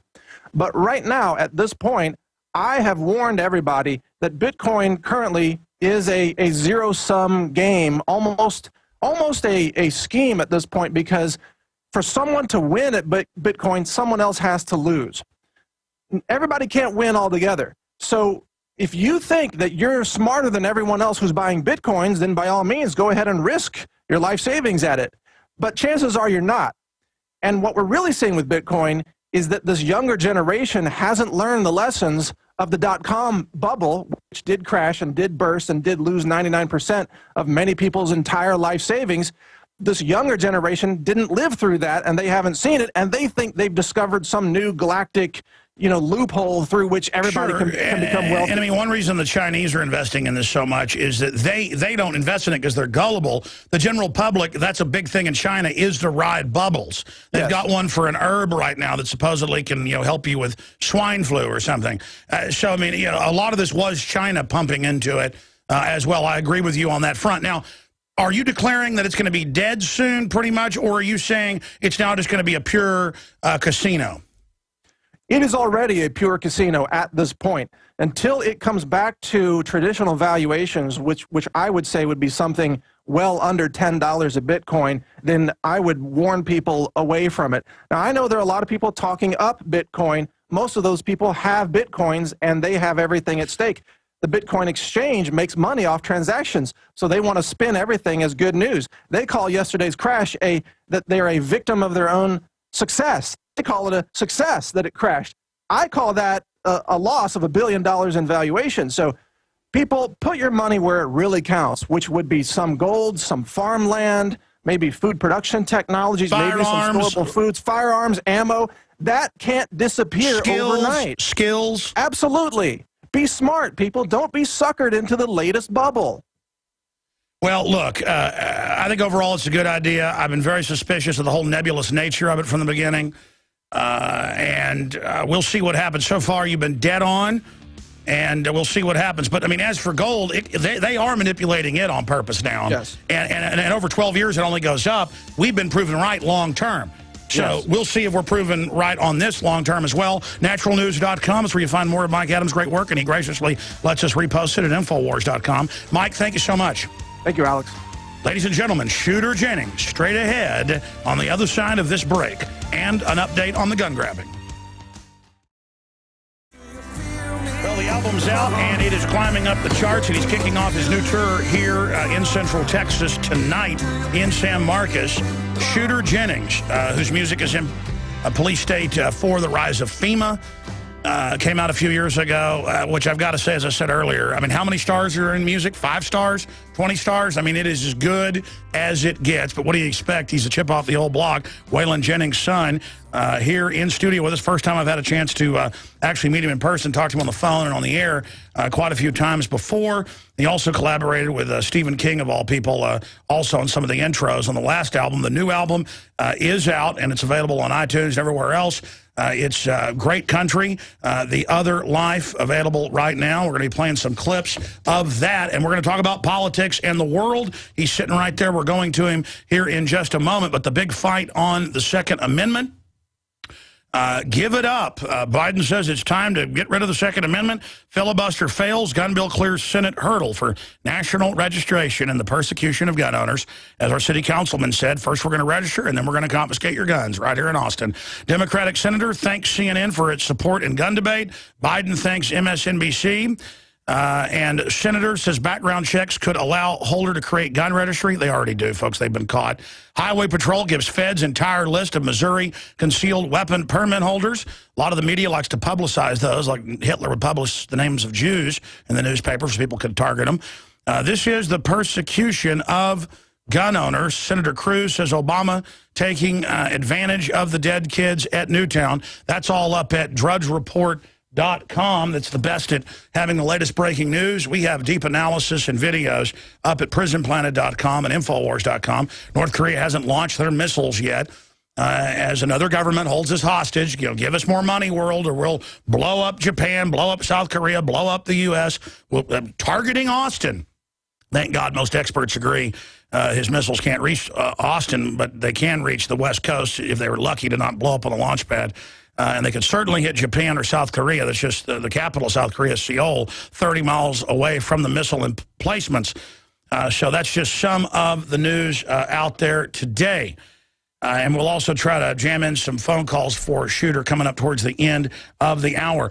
Shooter, man, what a crazy world. 2 years ago, you put out your last hit album, and it just, the whole thing talking about the tyranny in the world and the big changes that were coming, and now it's happened, and now you've got another album out. It's great to have you here with us. Man, it's great to be here. I really appreciate you letting me on the air, I think I've said to myself I'm not going to really be doing many more interviews, but being on this show is really, I've been looking forward to it, so thank you. Well, I was looking forward to you coming to town, and then I get so busy, and then I get to work, they go, you know, this is the day Shooter's coming, and it's like, bam, there you are.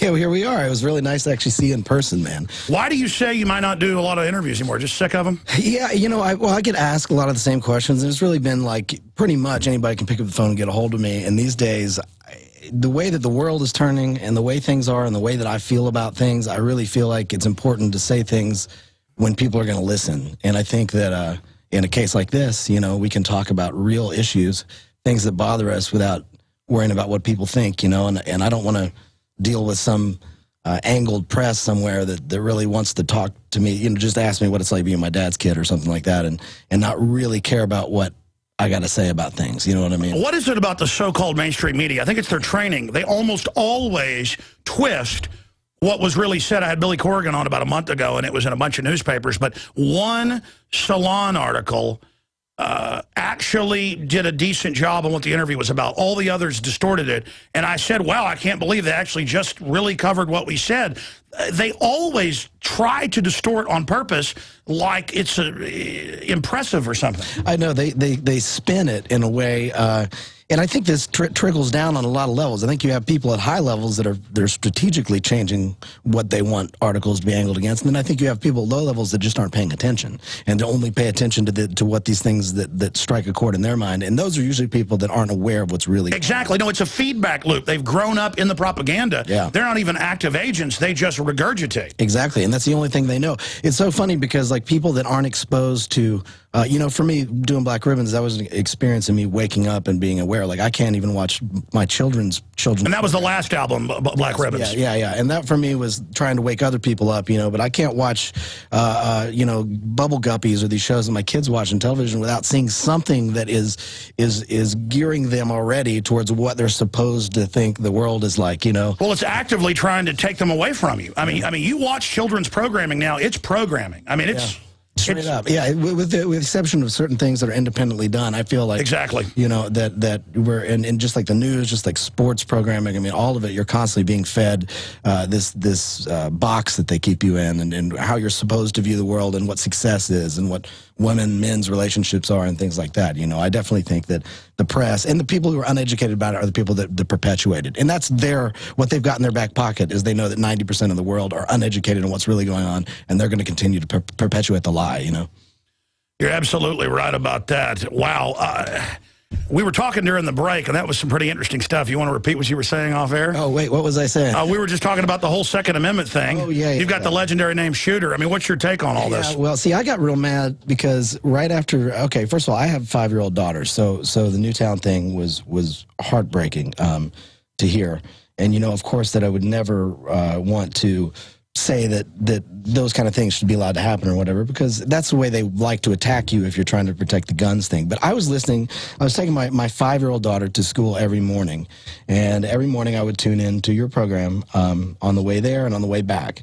And it was all the weeks leading up and months leading up to Newtown. It was like you had a soldier who was on anonymously who had said that they had been training him on taking away the weapons. And you were saying right then, all we need is one thing. Everyone was saying, it's easy and logical if you know what's going on, that all they need is one event that's going to pull on the heartstrings of America and allow them to make everyone want to give up their guns. Now, I'm not saying that I think that Obama directly had the children in Newtown shot. That's not what I'm saying. What I'm saying is, however it led to this event, that event is the event in which has caused everyone to start giving up their weapons. Now, I had an advertisement. I have a radio show I do on Sirius XM on Outlaw Country every Saturday. No, I've heard it, yeah. Yeah, and so I had an ad for my Christmas show. And it was after all this, and I do my own graphic art and stuff, and I do things that are just crazy and funny. I took Santa Claus and put my head on some kid who's sitting on Santa Claus, and just to art it up, I always put blood splatters and little things everywhere around my name and everything. It wasn't like directly related to Santa Claus and the children. I just had this blood splatter thing as a kind of background coloring of the thing. And just because that's what I do. And I had so many people get so angry about me posting this, and it made me mad because it was after Newtown or whatever. And I said, why do we have to freaking sanitize our culture every time one of these things happen? You know, Rage Against the Machine, their entire catalog was banned from the radio. And Tom Morello is a friend of mine, and people have different opinions of of what he says, but I really strongly believe in his outlook on things. And they banned their entire catalog from the radio after 9/11 for several months. And it's like, what are you doing? Well, same thing with the Dixie Chicks when they criticized the war.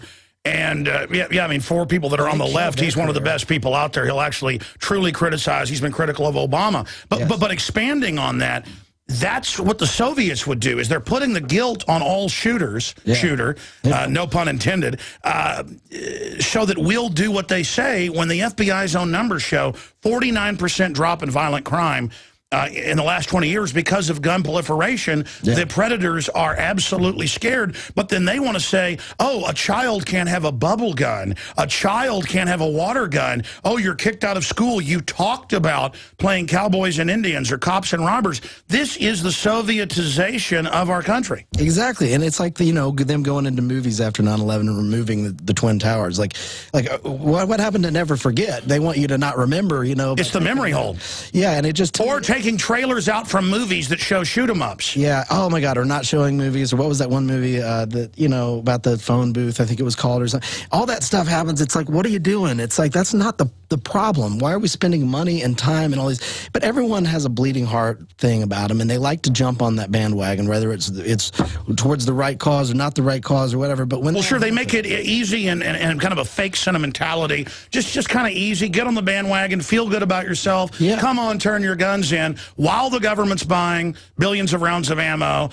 Giant armored vehicles, and I have the Army manuals training to confiscate our guns. It's like they're getting all these guns going, now turn yours in. We'll be real nice once this happens. Of course. I mean, it's 2 + 2 = 4. I mean, of course. They can kiss my ass. As far as I'm concerned with all that, it makes me so angry. I love it. Oh, my goodness. Man, let me tell you. I don't...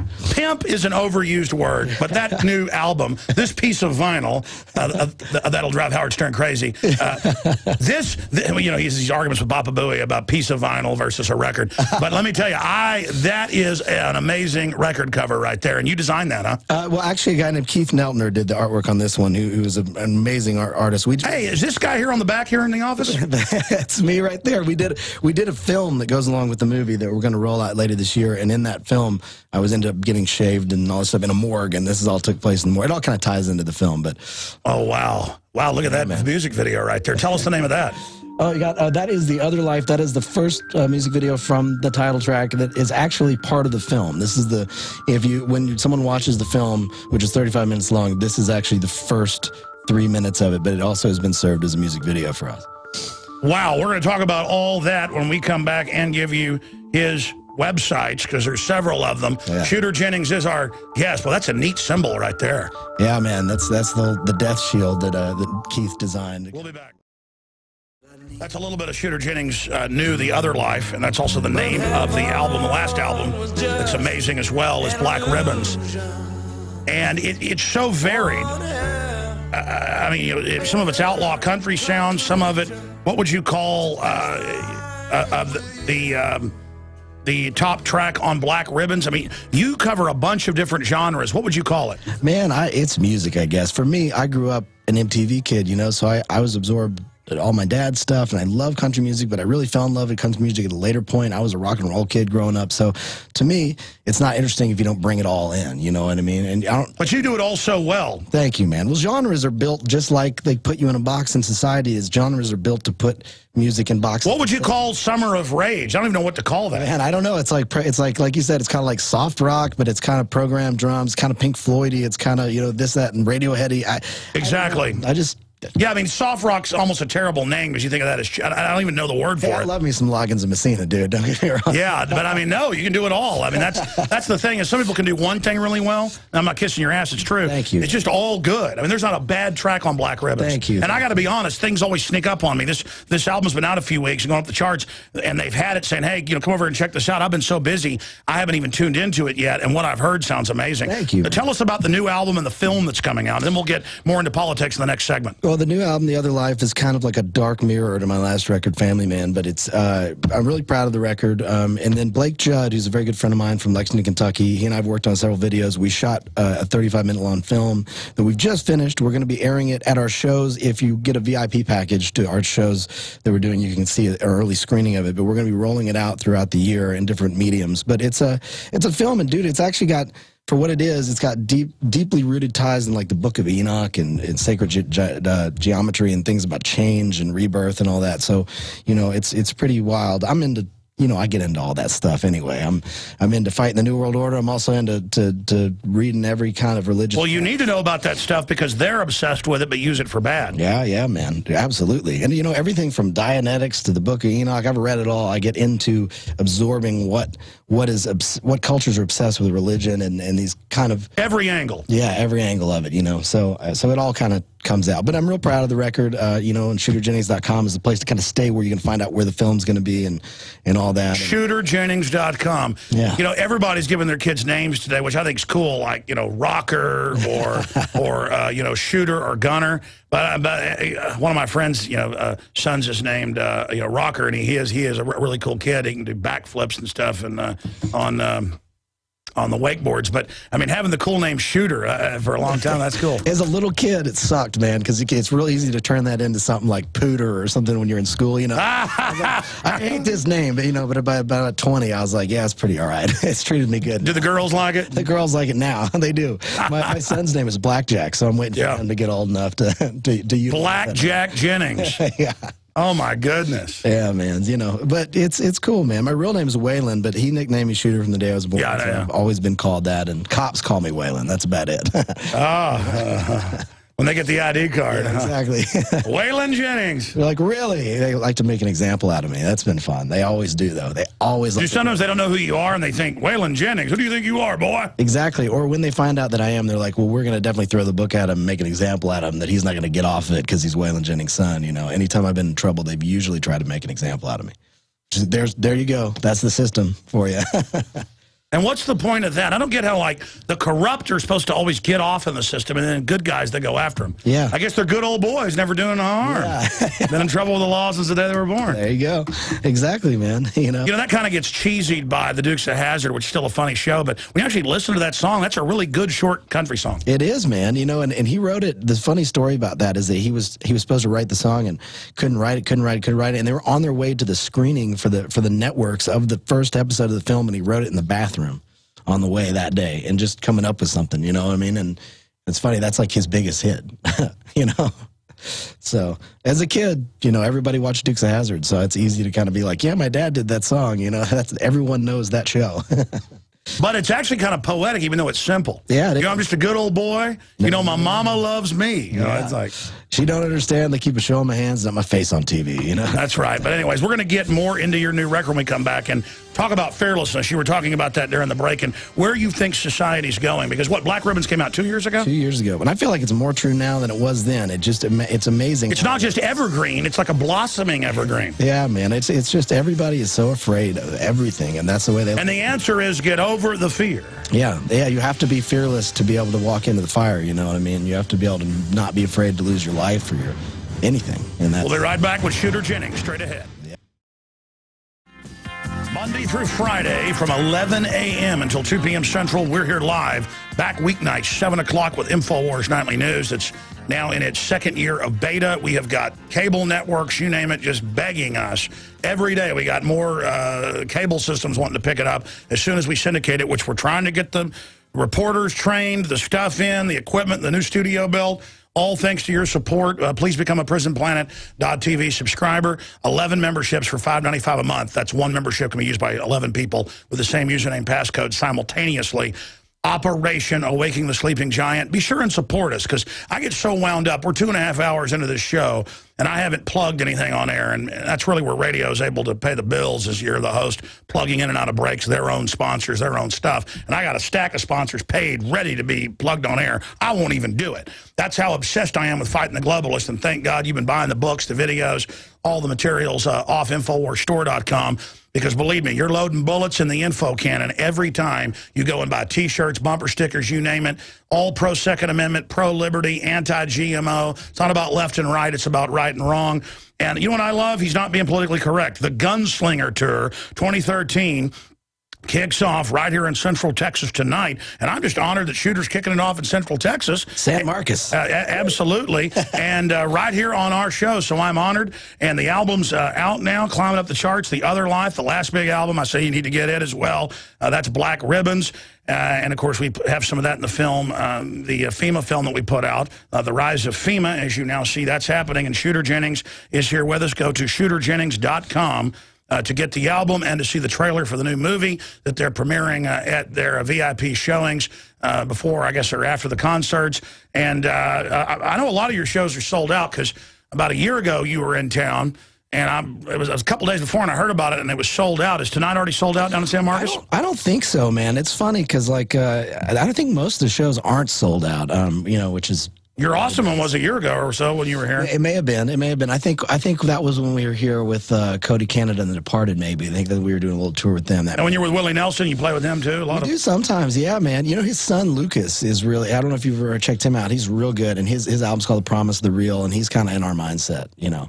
Yeah, I was talking to some of my friends that went and saw Willie recently, and they said his son was out there like him and smoking guitar. Man. Sound just like him. It was amazing, the two together. Yeah, Lucas and I are doing a record together. We're about halfway done with it. And oh wow! So that's good. That's going to be a cool thing too. And it's really more like a English rock sound, a Southern sounding English rock kind of. Dave Mustaine was here 2 weeks ago. I know that guy. I mean, I've never met him, but I've like seen his talk. I love how he says what he wants. Yeah, he says what he wants. No, it's just that we ended up hanging out with Willie's son. That was amazing. Willie Nelson, Dave Mustaine, and Megadeth. Now, getting back to what you were saying during the break, I mean, where it's all going, getting out of this fear box. Yeah. We were talking about Obama.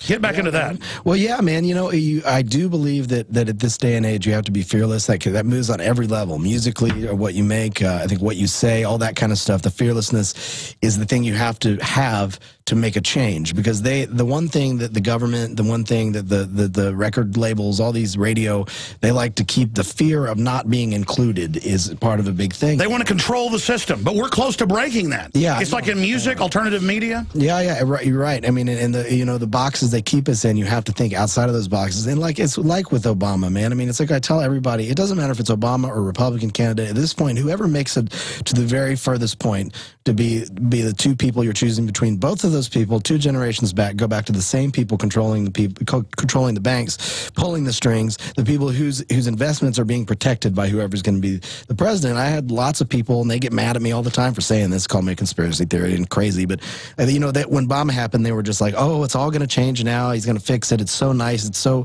wonderful. And yes, and it is great for the history of Black America and the oppression and all those things that are happening. But the reality, get rid of all those glistening facts that make the whole experience so magical. You look at the end of the day, it's the same people that are pulling the strings, and they're never going to have our interest. And somebody like Ron Paul, if he was younger and all this stuff, he would never get to that point. They're never going to let that happen. It's going to have to be somebody who's got an agenda on the inside to break the system, who's not letting the outside people know about it, to get into that. Wow, that's profound. You know, I've thought that a lot. Either we change things as a cultural revolution of liberty, person by person. That's the surest path. But yes, there are more and more people who are kind of halfway sold out, who more and more are clicking. Yeah. It's not even so much that they've infiltrated as a liberty lover. It's that they're starting to get where this road leads, and they look in their children's eyes, just like you say in Summer of Rage. Thanks, man. It's true. It's true, man. And it's like we're in a place where the only way, and you know, David Icke said this, and it's something that and it was in a very small issue. He was talking about something to do with the garbage cans in London, but spying on you with chips. Yeah, but like saying that the only way to get to have success in fighting this kind of oppression is for everyone to bond together in defiance. Like to say, we're not going to do what you're telling us we exactly. No, I've said that. Stop complying at every level. Yeah, stop complying. You have to, you know, like it says in the Summer Rage, speak loud when they try to silence, and withhold when they try to fight us. And that's the thing, you know. Say, we're not going to fight you when you want us to fight you, and we're not going to be quiet when you want us to be quiet. I forget the Berkeley speech during the Civil Rights Movement, but the man says you got to put yourself against the machine and just say, look, I'm not going to stop until you stop. And that's it. Just they put out this image that we've all got to be heroes by ourselves and fix it all overnight and slay the dragon like King George. Instead, it's lots of little battles. We've got to just put our weight against the machine. And folks, if you can't put a lot of weight, that's fine. Put a little weight. Because I'm going to tell you, once you start putting a little weight, it feels so good to resist. Just you're going to put all your weight. Yeah, I know. And that's why the small community mom and pop stores right now in this economic decline, it's so important to strengthen the small community because those corporations are starting to fail. They don't get the success they want. This goes. I'll go 10 miles out of my way to go to a mom and pop, even if the food isn't as good. I agree because it's like if you can strengthen that small community, that's how communities bond together. That's how revolutions happen, you know. And I really believe that. And same goes for country radio. If you want to use it as a metaphor for country radio and the way it works, you have all this pop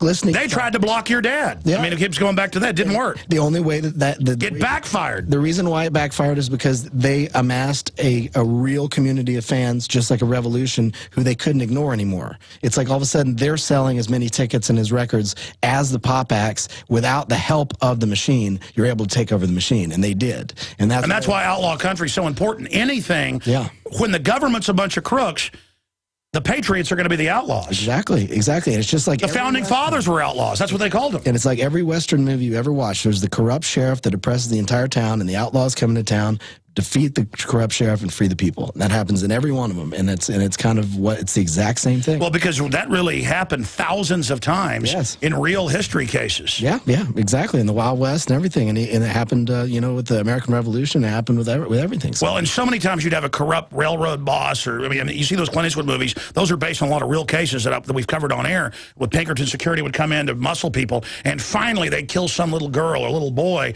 and one guy would stand up, and then usually he might get killed, but then everybody stood up. Yeah. And see, that's what the system knows. They know that if they kill myself, Ron Paul, or somebody like that, and make it obvious, that it doesn't actually scare people when they see the Patriot get destroyed. It's like Obi-Wan Kenobi by Darth Vader. He lets him do it. Yeah. And he looks over and, okay, I'm really going to beat you. Watch this. Yeah, and then the Jedis rise up, you know, and that's the truth, man. And that's why you have to be fearless, and you have to, just like you do every day, no matter what people think about you, you're going to say what you think.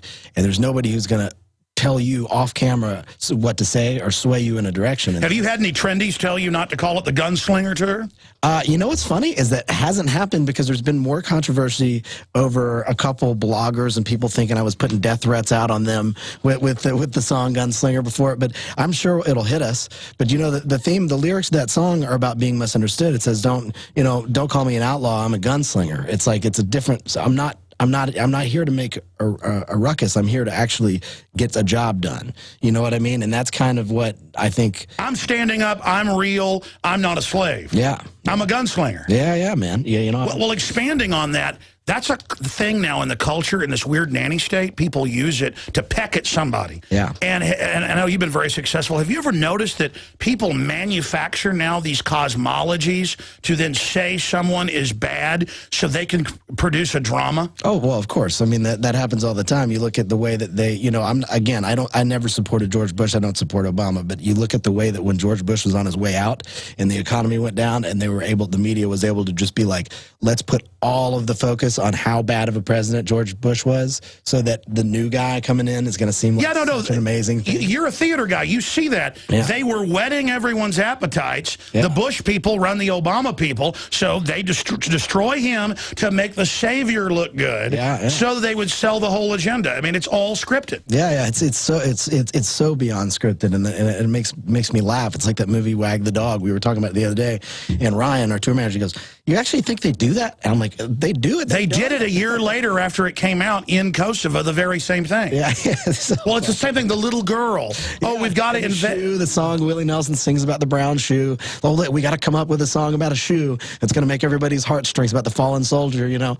And it's like, God bless the soldiers of America. Like I'm beyond behind. Well, exactly. But while they're taking their guns and putting them in psychiatric facilities for no reason, they then use them to wrap their agenda while their internal documents say they hate the veterans. Exactly, man. Of course, man. And then finish your point about the veterans. I interrupted. Well, no, I'm just saying that I think that, you know, the veterans are the thing in this country that are on the front line, and they're going to do the right thing always. But I just feel bad for the fact that at the top of the chain, there are people that are not looking out for them. Well, see, that's why the globalists love and hate the troops and want to go to all robots and drones, in their own words, so they'll follow orders unquestioningly and engage in war crimes. Yeah. They've got to try to find the psychos and promote them into black ops and CIA, but there aren't actually that many of them, because people that really have courage most of the time do it because of a guardian instinct, and and once they see the lie, they revolt. That's why every authoritarian tyranny, once it fully takes over, wipes out the good police and military. Yeah. That's why the police and military who don't know history need to understand,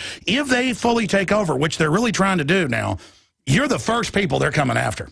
Yeah, it's just I wish that more you know, police and these things actually had full disclosure as to what was really going on, because a lot of the time it's just guys operating in the dark. They're compartmentalized. Guys, yeah, and it's like, you don't know how many soldiers come up to me at shows and tell me that my music and Hank III's music and other people have really gotten them through hard times overseas, and that's beyond something I can even comprehend, because here I am, you know, just I talk a lot, but I'm in the studio working in the safety of my own quarters and get to go home and be with my children and all this stuff, and they're over there fighting the front line for us and for our freedom. And so it's like, it breaks my heart to see so much corruption going on behind the, you know, closed doors. And well, exactly, you can't take away the fact that they're in a horrible situation, and most of them signed up believing it was good. Yeah. Even if they were conned and it's a lie, it doesn't make them bad. Who it makes bad is now it's been, not declassified, WikiLeaks, they confirm it's real. Of course. That they have torture camps everywhere, but they use special contractors. The troops don't know. They deliver the families in trucks there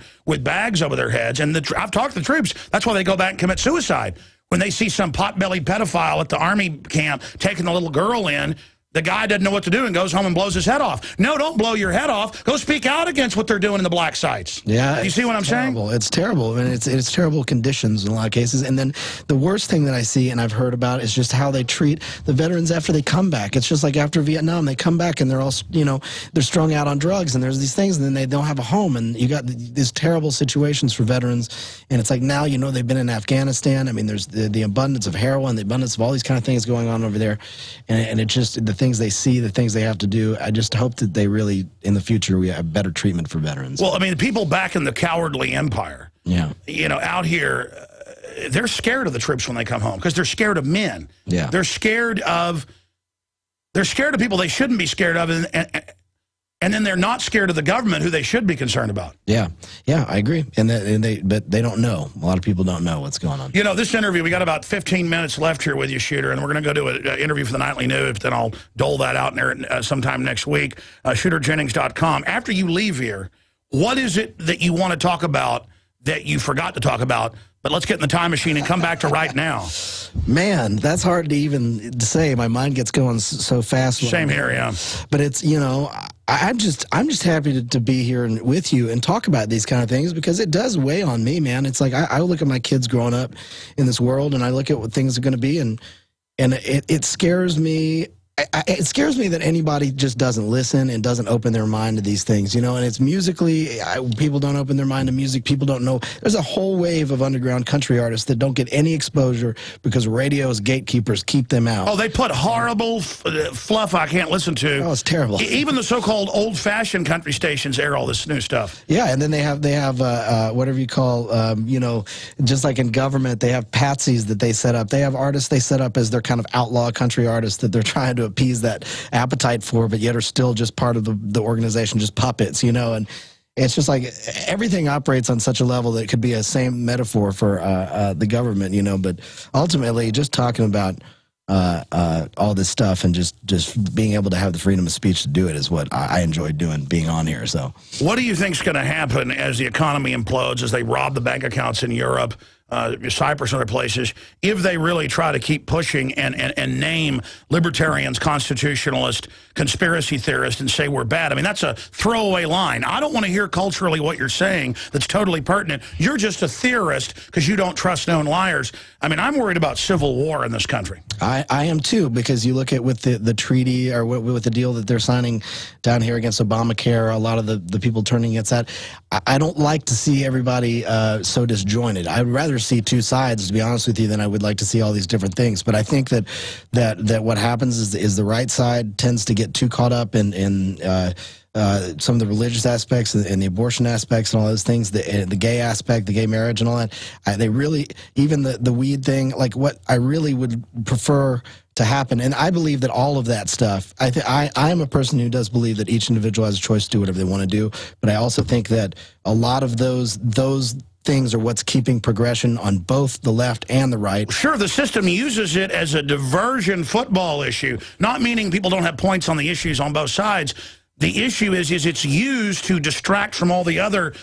Why are we giving $85 billion a month to foreign banks, and then no one even knows that? I know. And yeah, and I agree. It's a distraction, so I hate to see all that happen. I just, you know, I would love to see someone stand up as a public figure that would actually have the interests of people in mind, that could really relate to the youth as well as the older generation. You know, I think we're going to need something like that. I think it'll happen.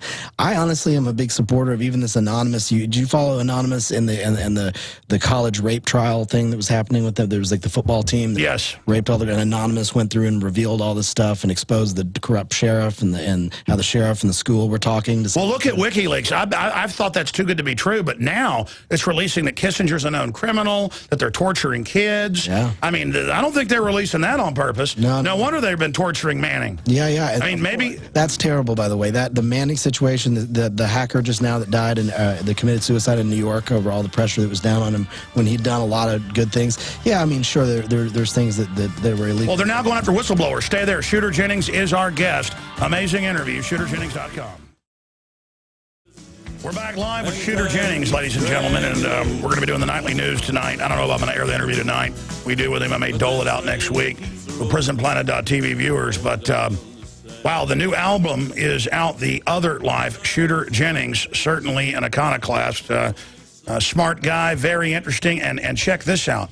Check out, if you're a TV viewer, they've got the new record out on vinyl, and it is purple. I mean, the TV camera cannot pick up how rich that is. Man, that is cool. Yeah, man. It's always the presentation is just as important to me as you know, when I was a kid, I used to listen to records. There's another way they've ruined everything because everyone downloads records. But as a kid, I used to buy CDs and sit in my room and listen to it and just look at all the art and look at all the imagery and kind of tie it all together, you know, and that seems like a very lost art. I like the black shield. The heraldry in it, it's very striking. Yeah, it was kind of like a family crest design was the idea behind it. And yeah, that's what I am. You know, the last record we did a variation of it. For this record, we have that being the kind of central logo for the record, and I think it kind of a lot of things tie in. That's a powerful. See, you hadn't even told me it was a crest, but that's what I got from it. Yeah, like Keith Neltner, that artist, man, he's got great vision, and working with a guy like that is really a pleasure. What is the idea here?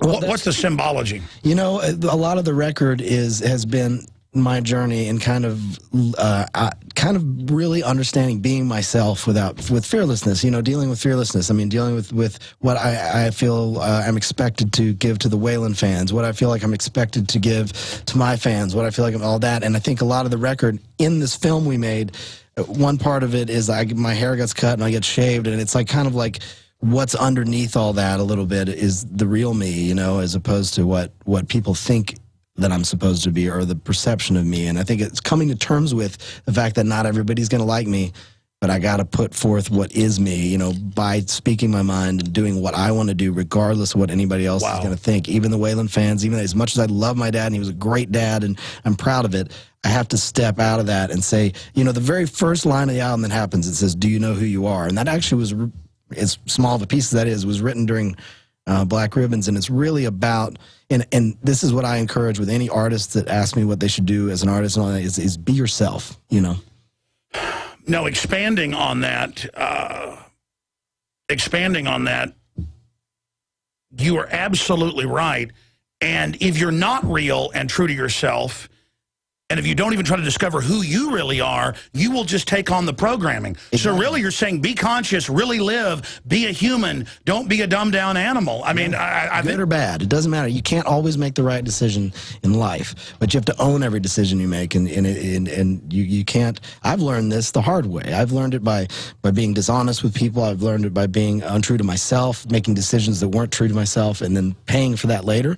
And people know it when you're not putting something real out there. And I think if you put something real out there and it strikes a chord with someone, that's when it matters. Well, more and more, I've known this for decades, but now it consumes my life. And I didn't even know about the new record. You know, I mean, I knew you were coming, and I'm just focusing on it now because everybody gets caught up and busy. Sure. But everything in my life is accelerating, and I think it's happening to other people as well, in a quickening towards I only want to be around people that are real, even if I don't agree with them or completely like some of what they do. I'm sick of fakeness and lies and BS, man. I agree. And it's like, I don't have a problem, you know, these pop country artists. I don't have a problem with their personal journey. Don't say there's anything wrong with it. But the thing I have a problem with is insincerity. And the music that's put out there to the masses is insincere. The news that is put out there to the masses is controlled and insincere.